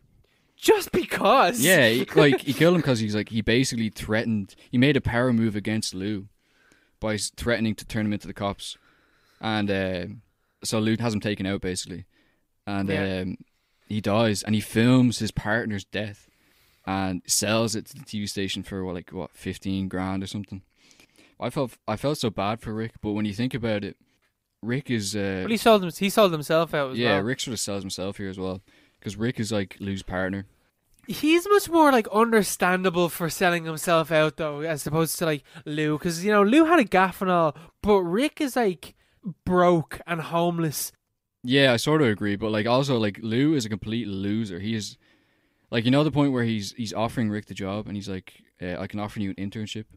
Like he's just sort of assuming this role as employer, like a chameleon. Like he's like, the man has no money.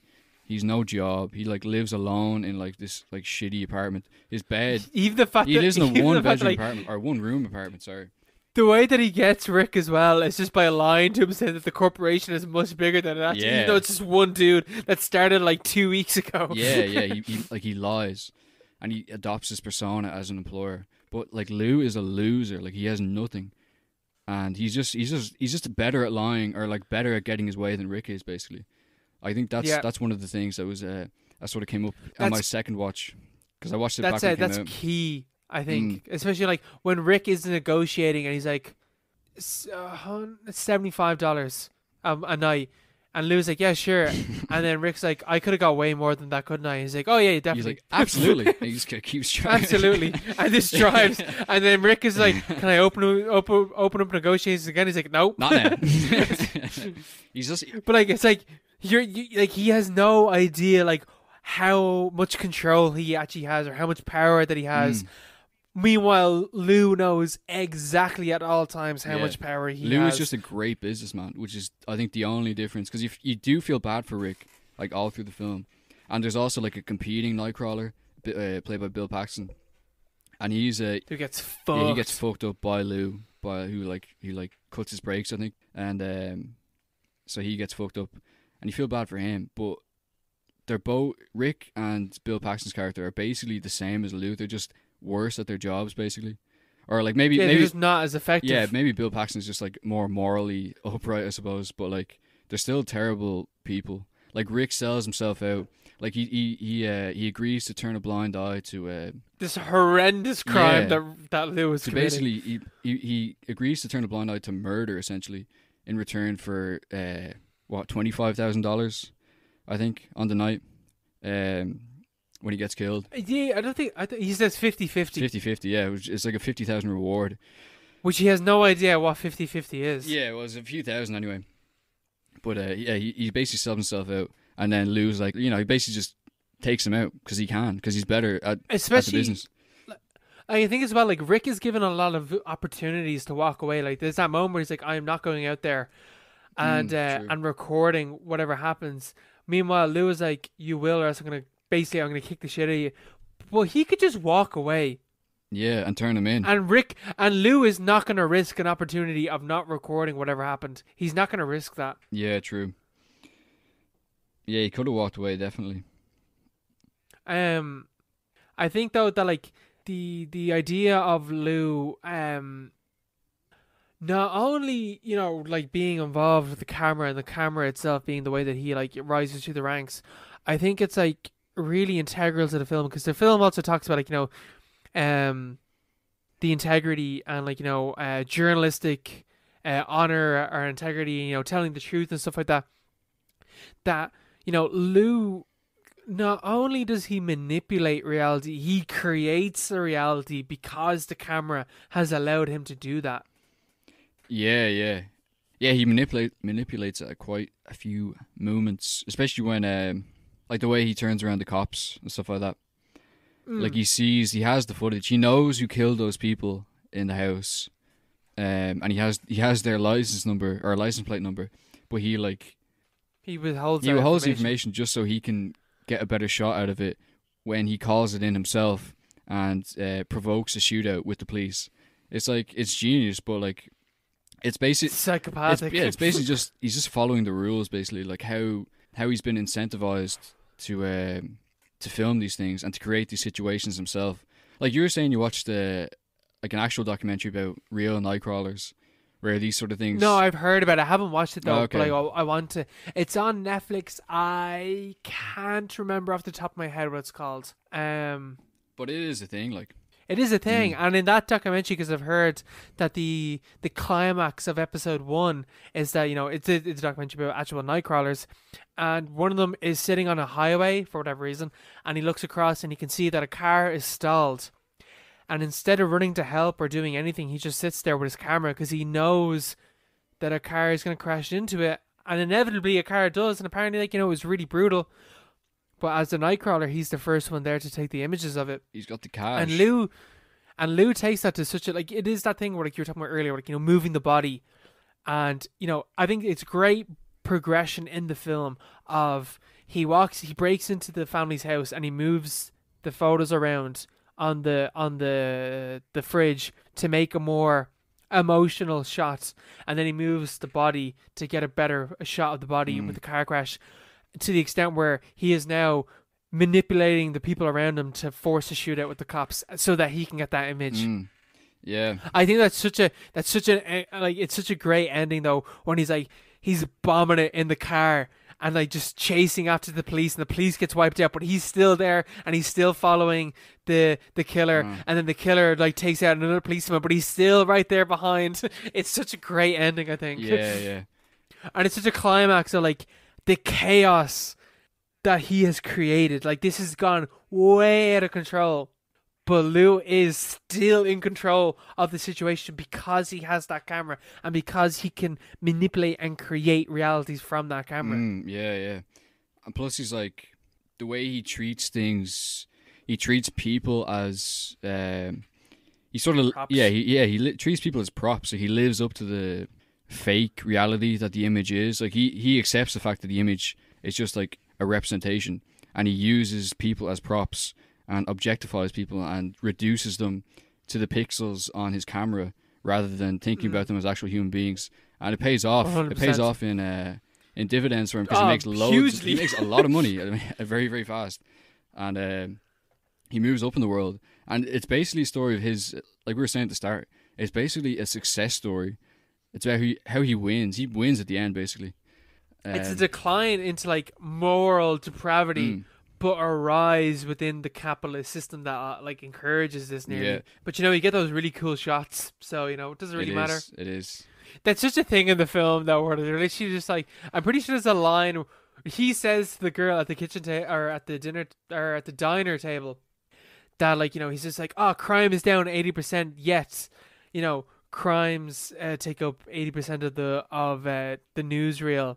Meanwhile, politics, weather, sports and something else, they only take up like 10% or whatever. Like he's just listing off about like all the things about news and how like the news doesn't accurately portray reality and that it creates its own reality, but like overemphasizing like the crime, which is down massively. Yeah, like the way she talks about like they need middle class neighborhoods, like preferably white people and stuff like that. Yeah, it's weird how that like positive feedback loop just like as it's sort of like Lou is the catalyst to move to the next stage of feedback. Like it just keeps getting more and more sensational. Like the film itself is basically just like it's like a graph just like going directly up. Yeah, it just escalates constantly, like all the way through.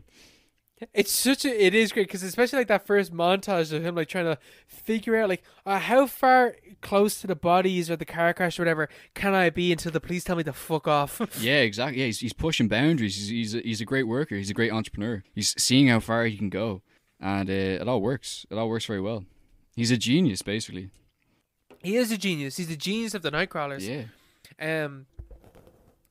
I think it's great. I think this film is great. I think there's a few bits, like I said earlier about like the whole like message kind of overtaking, which you don't get with Peeping Tom. But there's a bit in this film where Rick and Lou are sitting in the car, and Rick looks at Bed Bath & Beyond, and he recites like he's like, oh, Bed Bath & Beyond, and just lists off a few things, and then he just like looks at Lou and he's just like, huh, and they're just stopped at a random like red light or whatever, and he's just like, he just turns to me like, huh, you gotta make peace with what you don't have, isn't that right, Lou? And Lou just like takes off because he's heard that like there's like a new crash or whatever. And it's just like that at moments like that, the film does have moments like that where the message of the film overbears the characters, and the characters, like especially Rick, like they don't say things that they like nor like they wouldn't have that they would have beforehand. Like that was so out of character, but the reason why he said it was to hone in the message of the film, which I think is where like the film kind of falters. But I think Peeping Tom on the other hand maintains that constantly in such a genius fucking way. Yeah, almost because it predates any sort of rigorous analysis of how those things work. You know, I saw the back when this first came out. I saw the script because the script was like really big at the time. The script is great, I think. Yeah. But like the way it's written, except for those moments, but whatever. The way it's written is like the script itself is like it's almost like impressionistic. You know the way some scripts would be written like a play, and some would be written like almost like a half novel, half play. Like they'll have like descriptions and Mhm. stuff like that. Like Nightcrawler is just like almost like a painting. Like it's just a series of images, and then dialogue.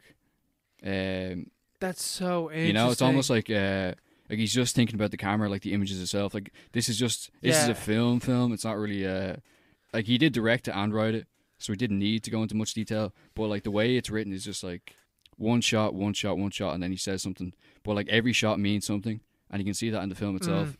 Especially like the opening of the film, like there's a bit where like he's walking down, or no, so he's driving down like a road or whatever, and he glances and he looks at like really expensive cars, and then it cuts back to his face looking at the expensive cars, and then it cuts to him looking at an ATM, and then it cuts back to him. So it's like it's literally like you wouldn't have like it's literally like the idea of, like images and like putting like two images together so that you can like figure out the meaning behind the two images is like key to this film from the very get-go of the film. Yeah, it's really good. It is good. It is good. I've always enjoyed very, it. very good film. I enjoyed it a lot more than I thought I would have when I watched it the second time. Because I remember watching this film like when I was 15 and I'd been like, yeah, that film's pretty good. But it was 2014 and there's a lot of films that came out. Again, Chronos. Chronos. It was a big year. As you discovered that like today, like going through all the films that came out in 2014. But like it did, like there were so many films that year that I think like this kind of got like washed away in the wave of when I was watching all these movies. But then coming back to it, you know, like fucking 6 years later, I'm like, this film is fucking class. It is really, really good, and I do really enjoy it. Yeah, I really like it. Yeah, I think it's great. Are you ready, kids? Aye, Captain! Moving on to the listener questions. If you have a question, you can hit us up on Twitter or Instagram at paro_pod, or you can hit us up on Gmail at theparopod@gmail.com. Mark, I think I deserve a pat on the back for that one, because I think after 13 episodes, that's the first one that I've gotten right. That's great. It's great stuff. All very true. Hit us up. Give us feedback. Give us hot takes, opinions, critiques. All right, so the first question comes in from Connor Scully. Big man. Another fantastic question. Another great question from Connor. Thank you, Connor. Well, it's not really a it's more question, like a request. more as like, you know, a prompt. Connor came up with a good idea, and he asked us to please react to Wild Mountain Thyme, the trailer. Mark, have you seen this trailer? Yeah, I saw it there today. I think you're in trouble if Christopher Walken has the best Irish accent in the movie. Oh my god, I don't know how that works. How the fuck does Christopher Walken have the best Irish accent? And he's not even doing really an Irish accent. He's kind of just talking his own way. He's like, I won't give you the farm. He's like, he's just like, yeah, he's just doing his He's own just thing. talking normally. But in like a weird Irish twang. It's not good. We should do this part in an Irish accent. A fake Irish accent. This film is bleeding awful, isn't it, Mark? That's not even proper either. Jesus, would you stop, Mark? It looks, that's not even the Irish accent they're doing in this. It's like, they're more like, the Wild Mountain Thyme. Oh, Mark, let me tell you now. I'll tell you now, Mark. The film itself. Gives the farm there, Johnny. It's, but it is those accents. Like, it's so shit. It's so shit. It's just weird, especially because your man Jamie Dornan is Irish. What I don't know is why he's putting on an Irish accent when he is Irish. Yeah, why? Just talk normally, because Americans, if anyone is going to know that an Irish accent is inauthentic, they'll know, you know, this guy's from Ulster, he's not from fucking Connemara. Are they not going to notice the fact that Emily Blunt and fucking Christopher Walken and like the rest of them don't have Irish accents either, you know? It's stupid. Like, just let him talk as like a dairyman. I did a little bit of research into, you know, because this thing is based on a play, and you know, I wanted to know a little bit more about the play and, you know, see what reactions that the play had. Now, the original play called Outside Mullingar, written by John Patrick Stanley. John Patrick Stanley is directing this film as well, and he wrote the original play and he wrote the screenplay to this film. He wrote and directed Doubt, before this. Do you remember Doubt? It's the one with The Nuns. yes, and Philip Seymour Hoffman plays the priest in it. No, I've never seen. I haven't seen it either. Amy Adams is also in it. I haven't seen it, but it looks like it's a dramatic play adapted to film. You know what I mean by that. Like, it's heavy. I went onto the IMDb page and it was nominated for Best Leading Actor, Supporting Actor, Best Leading Actress, Supporting Actress, and Adapted Screenplay. That's it. You know what I mean by one of those type of films? It's just about the acting. Yeah, I know what you mean. So he directed that film, right?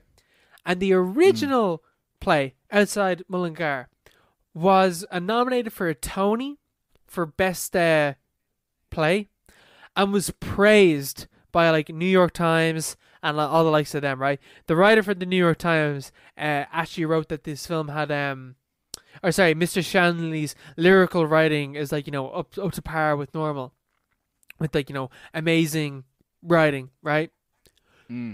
Skip across the pond where you come to Ireland and England, where they're more aware of Irish accents, and Fintan O'Toole, writing from the Irish Times, said this film was the play was mystifyingly awful. And believe that like Stanley, the writer, had misinterpreted Martin McDonagh's critique and like his irony of the W.B. Yeats style of like writing Western Ireland, because we study this in college, that Abbey theater play. Like this play is an American idea of what that is, and it just fails of that. And Irish people fucking hated this play because of it, and it's being remade as a film, and we get to see it. So wait, so an Irish person didn't write? No, it's an American that wrote this. It's an American. Why would they write about that? He might have Irish ancestry. Maybe, yeah. But O'Toole, the guy from writing from the Irish Times, thinks that your man John Patrick Stanley had seen he's not saying this is what happened, but he's like, it's almost like that O'Toole had seen a Martin McDonagh play. And Martin McDonagh is he writes those Abbey plays, out in the West, and shit, and we're fighting over land and stuff like that. Like he writes about that, but adds a huge layer of irony towards it, where it's like, oh, Irish people, isn't this bollocks that we used to talk about this? But it's almost like O'Toole watched and read those plays and thought that was authentic, so he recreated his accents and dialogue based off that. Yeah, he took it seriously, because watching the trailer, it almost looks like it could be a good sort of piss take, but I don't think it is a piss take. It's not at all. It's authentic. Yeah, it's a serious movie. That's not good. It's not good. That's not. It's I don't know. I don't know. I have another quote. I'm not going to say. Sorry, go on. I was just going to say. I wouldn't say Americans should make these movies, but they should make these movies. I don't know. It's just it. Yeah, you go ahead. I have another quote from Lynn Gardner, who's writer from the Guardian. She said about the original play, because we can't comment on the actual film because the film isn't out yet, but the original play, the real problem here is that Stanley's vision of Ireland is filtered through soggy, rain-swept haze of theatrical cliches. Throwing in a few references to the expired Celtic tiger doesn't make events any more contemporary or believable. He basically writes he'll throw in the Celtic tiger, but also be like, oh Jesus, we have to go down to the well and get some water. It's that type of bullshit. And I wouldn't be surprised if I genuinely thought that this film was set during famine times until they cut to America, and I was like, oh my god, no, this is modern times. Sure, that's how the Irish are, huh? Oh, still on the farm, still everyone knows your grandparents or whatever squabbling about the farm, who inherits the farm and stuff like that. But that's your grandparents, or maybe your parents. That's 100 years ago. It's basically 100 years ago. That's at least decades ago. It's not like, I don't know. It's funny. It's funny that they'd make this film though. It's just Especially bizarre. now. It's really bizarre. Yeah, why now? Why now? Like what asks for this to be made, fair, you know? the play was written in 2014. 2014. Like, it's a new enough play. But like, why does it need a film adaptation? Because it almost won a Bizarre. Tony. Because I almost won a Tony. That's the reason why. Yeah, man, I just can't get over the fact that Jamie Dornan puts on an Irish. I can't get over the fact that Christopher Walken is in this film. I think that's gonna be the best part because he's the best Irish accent out of any of them. Like Emily Blunt's Irish accent, it looks like a sketch from like SNL or something. Did you see the clips of like the original play? No. Oh my god! It's like your one is like she plays Grace in Will and Grace. I can't remember her name, but she's just like. She's like, they'd call me a heifer. If they saw me, they would. And it's just like, what? Who the fuck talks like this? Country gal. Shout out to Michelle.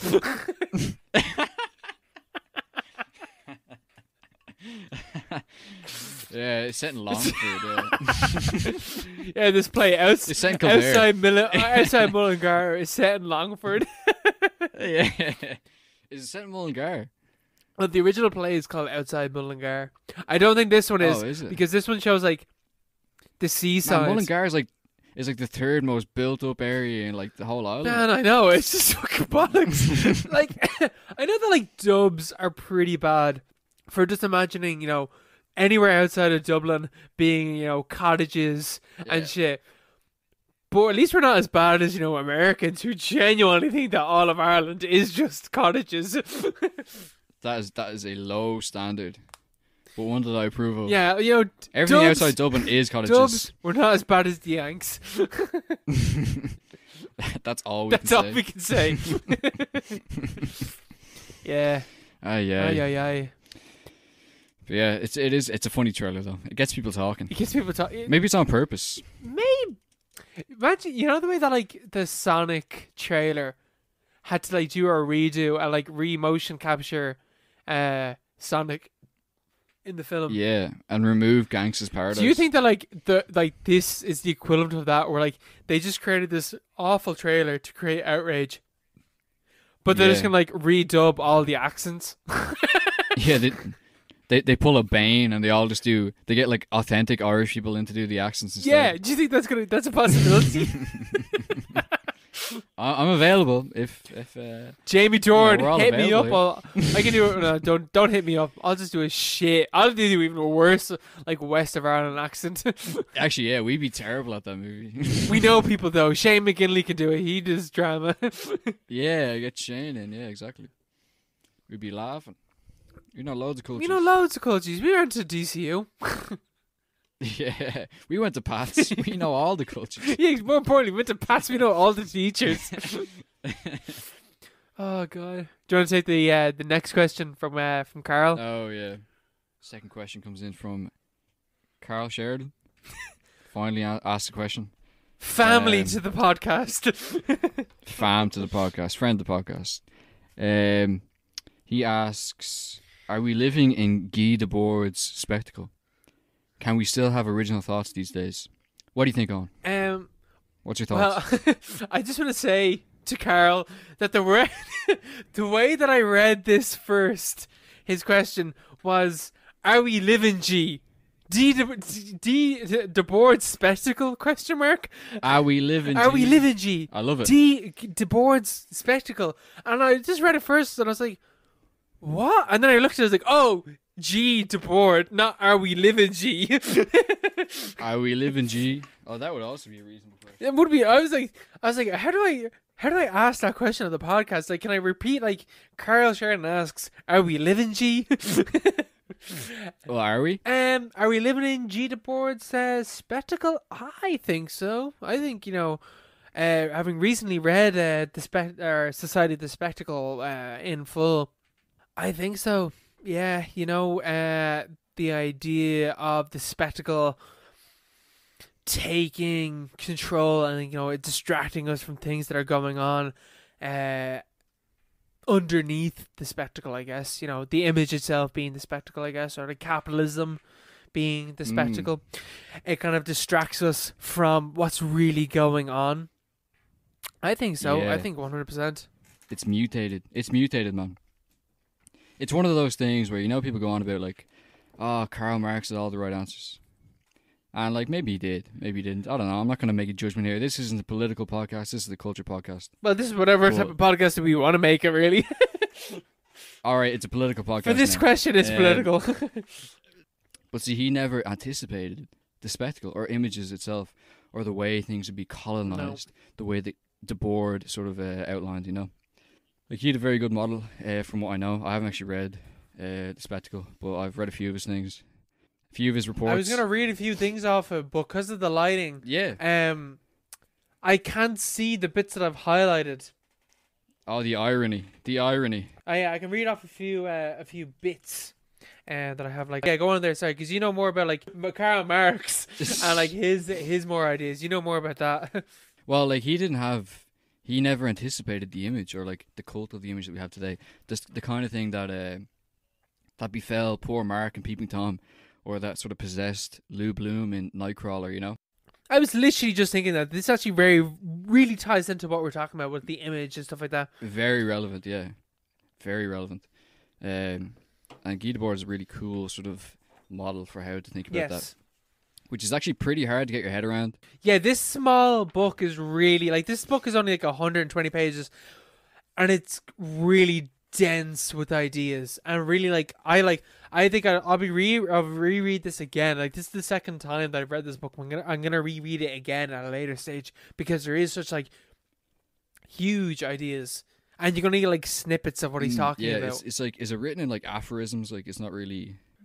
Oh yeah, like they're all like really Ideas. small ideas. Like there's like 85, like so like for example, so the book is like numbered or whatever, but each like there's paragraphs and each paragraph is numbered. So like on the page I'm on right now, like I'm on page 10 and there's point 28, 29, 30, 31, 32, 33, 34. And they're all like separate ideas that kind of tie into each other. Yeah, yeah. If you know what I mean. They're like tweets. And each chapter, they're like tweets. It's like a book of tweets nearly. Really, really genius ideas of tweets. Here's a good one, I think. So like he's talking about like, you know, the spectacle, the image, media as a whole, and he's saying the representation of the working class has become an enemy of the working class, which is, you know, that's just one line. And it's like there's like a universe of ideas within that one line. Yeah.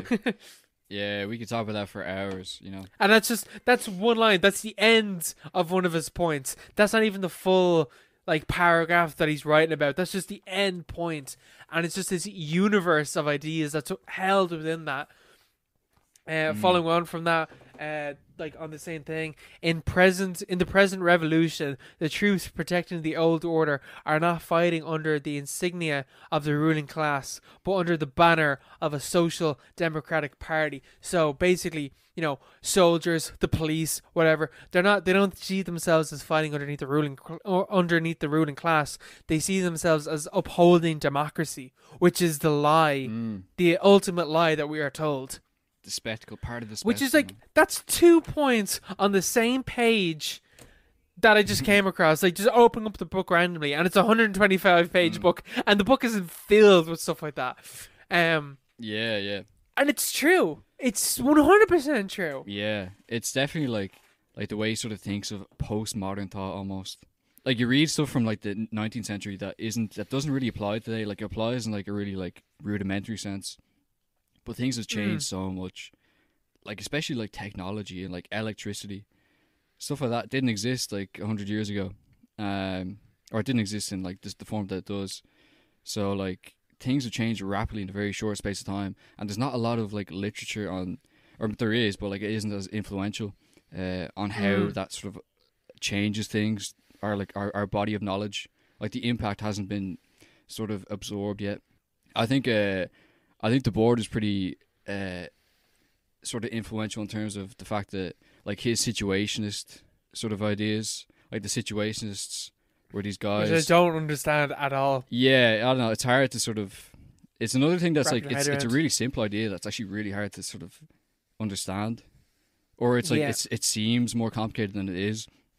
But basically, it was like guys in France in like the 50s and 60s who saw the spectacle and the facade of fakery that sort of permeated Western liberal democracy, and they tried to break that down. Like they were against the East and the West. They're like Actually, they were writing at the times of the French riots and stuff like that, the student riots and stuff. yeah, like that's the thing. Like the board's writing is like the last sort of Western writing that actually had any sort of impact on like real world events or like any sort of revolt. Like the May '68 riots in Paris, where they nearly overthrew the government. Like Charles de Gaulle fled France and left Germany because at one point it seemed that the government was going to collapse, which is like the closest that any sort of Western country has come to that. which is Since insane. World War II. Yeah, and That's such a foreign concept right Yeah. now that it's insane. yeah, that like France would collapse, like the government would cease to exist. Like that nearly happened in '68, and that was based on like a coalition of strikes between students and industry or union members in industry in France, and the students were influenced massively by the Situationists. And It gives you hope. yeah, well, it is. It's like obviously it has some sort of effect. It's obviously pretty smart stuff in there, you know. But like situationism is a bit weird. Like what was the second part of Carl's question? Something about Can we still have original thought? still Is have- the second can we question. still have original thought? No. Well, yes, we can. I No. think we can. But like this- Yeah, I mean, adaptations of other ideas. the That could be situationist original. answer to that is basically reject images or reject representation and go out and create situations, authentic situations, out in the world. Like literally, they used to go for wanders around Paris, and they were big into like culture jamming and hacking, and like pranks and stuff like that. Things that would sort of penetrate through the veil of fakery that permeated French society or like Western society or whatever. So Yeah, they yeah, did yeah. loads of things that were like subvert the common narrative, and it was pretty original the way they did it. But it has been sort of subverted since then. But that's pretty inevitable. You just have to come up with more original solutions to that, I suppose. Well, I mean, the problem is that, like, you know, capitalism has anticipated the revolution against it and is able to counteract it and commodify it. Yeah, foreclose on You know? on all possibilities. But like you could say that, we could sit here and say that all day, and like we could use it as like justification for doing nothing. But you know, you have to assume there's going to be there's some way out. You know, you can only hope. Yeah, you really can only hope. Which is such a bleak idea. I mean, can we still have original thoughts nowadays? It depends on what you're talking about, I think. I mean, isn't it the whole thing that like every story can be boiled down to 7 ideas, 7 general thoughts? Who said that? I'm pretty sure there's like 7 basic concepts and every story can be boiled down to that.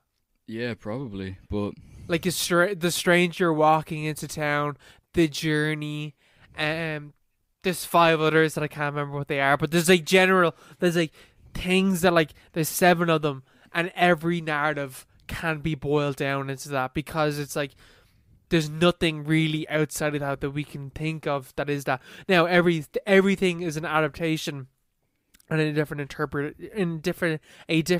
interpretation of that, but you can boil down every film to that. yeah. But like we're thinking in terms of like what we know. What we know only stretches back as far as what, like, the late 18th century. Like Oh no, even before that, like, Yeah, you look well- at the Iliad and the Odyssey. They're the journey. That's the journey narrative. yeah. And you know, we can look at Nightcrawler, which we're talking about earlier on today, as the journey. Spongebob Squarepants, the movie, as the journey narrative.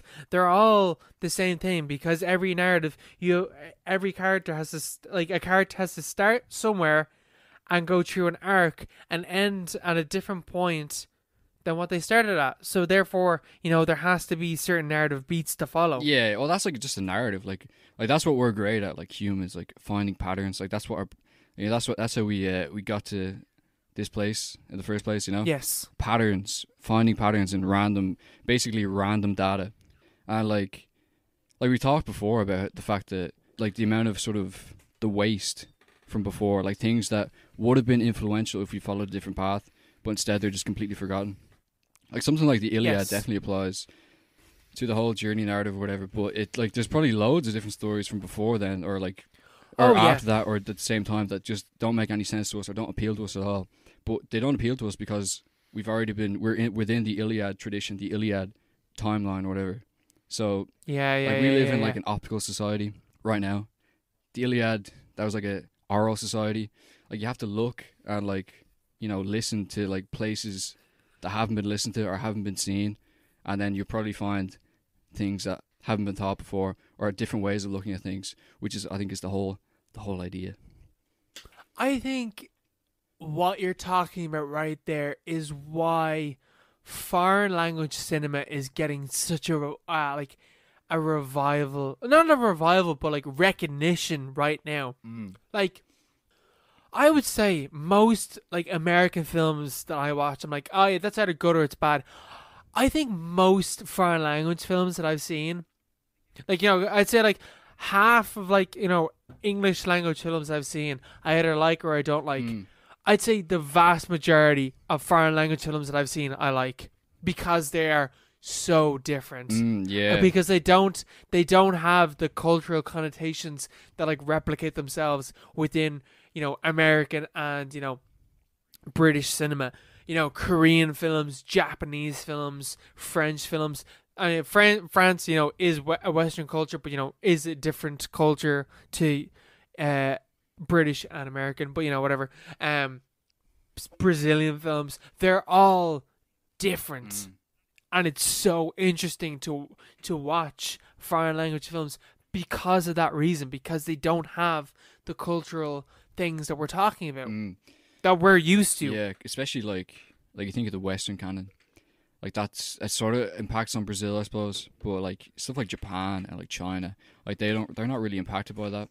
They couldn't give less of a shit. Yeah, you watch something from there and there's like, it is sort of similar, but there's always going to be something weird in it that you've never seen before, or there's always elements that are original to our eye simply because because there's a different sort of timeline or a different like lineage, different cultural context to it. Yeah. Like you're already coming to it as an outsider, and so I think especially with horror, I think horror is about alienating you.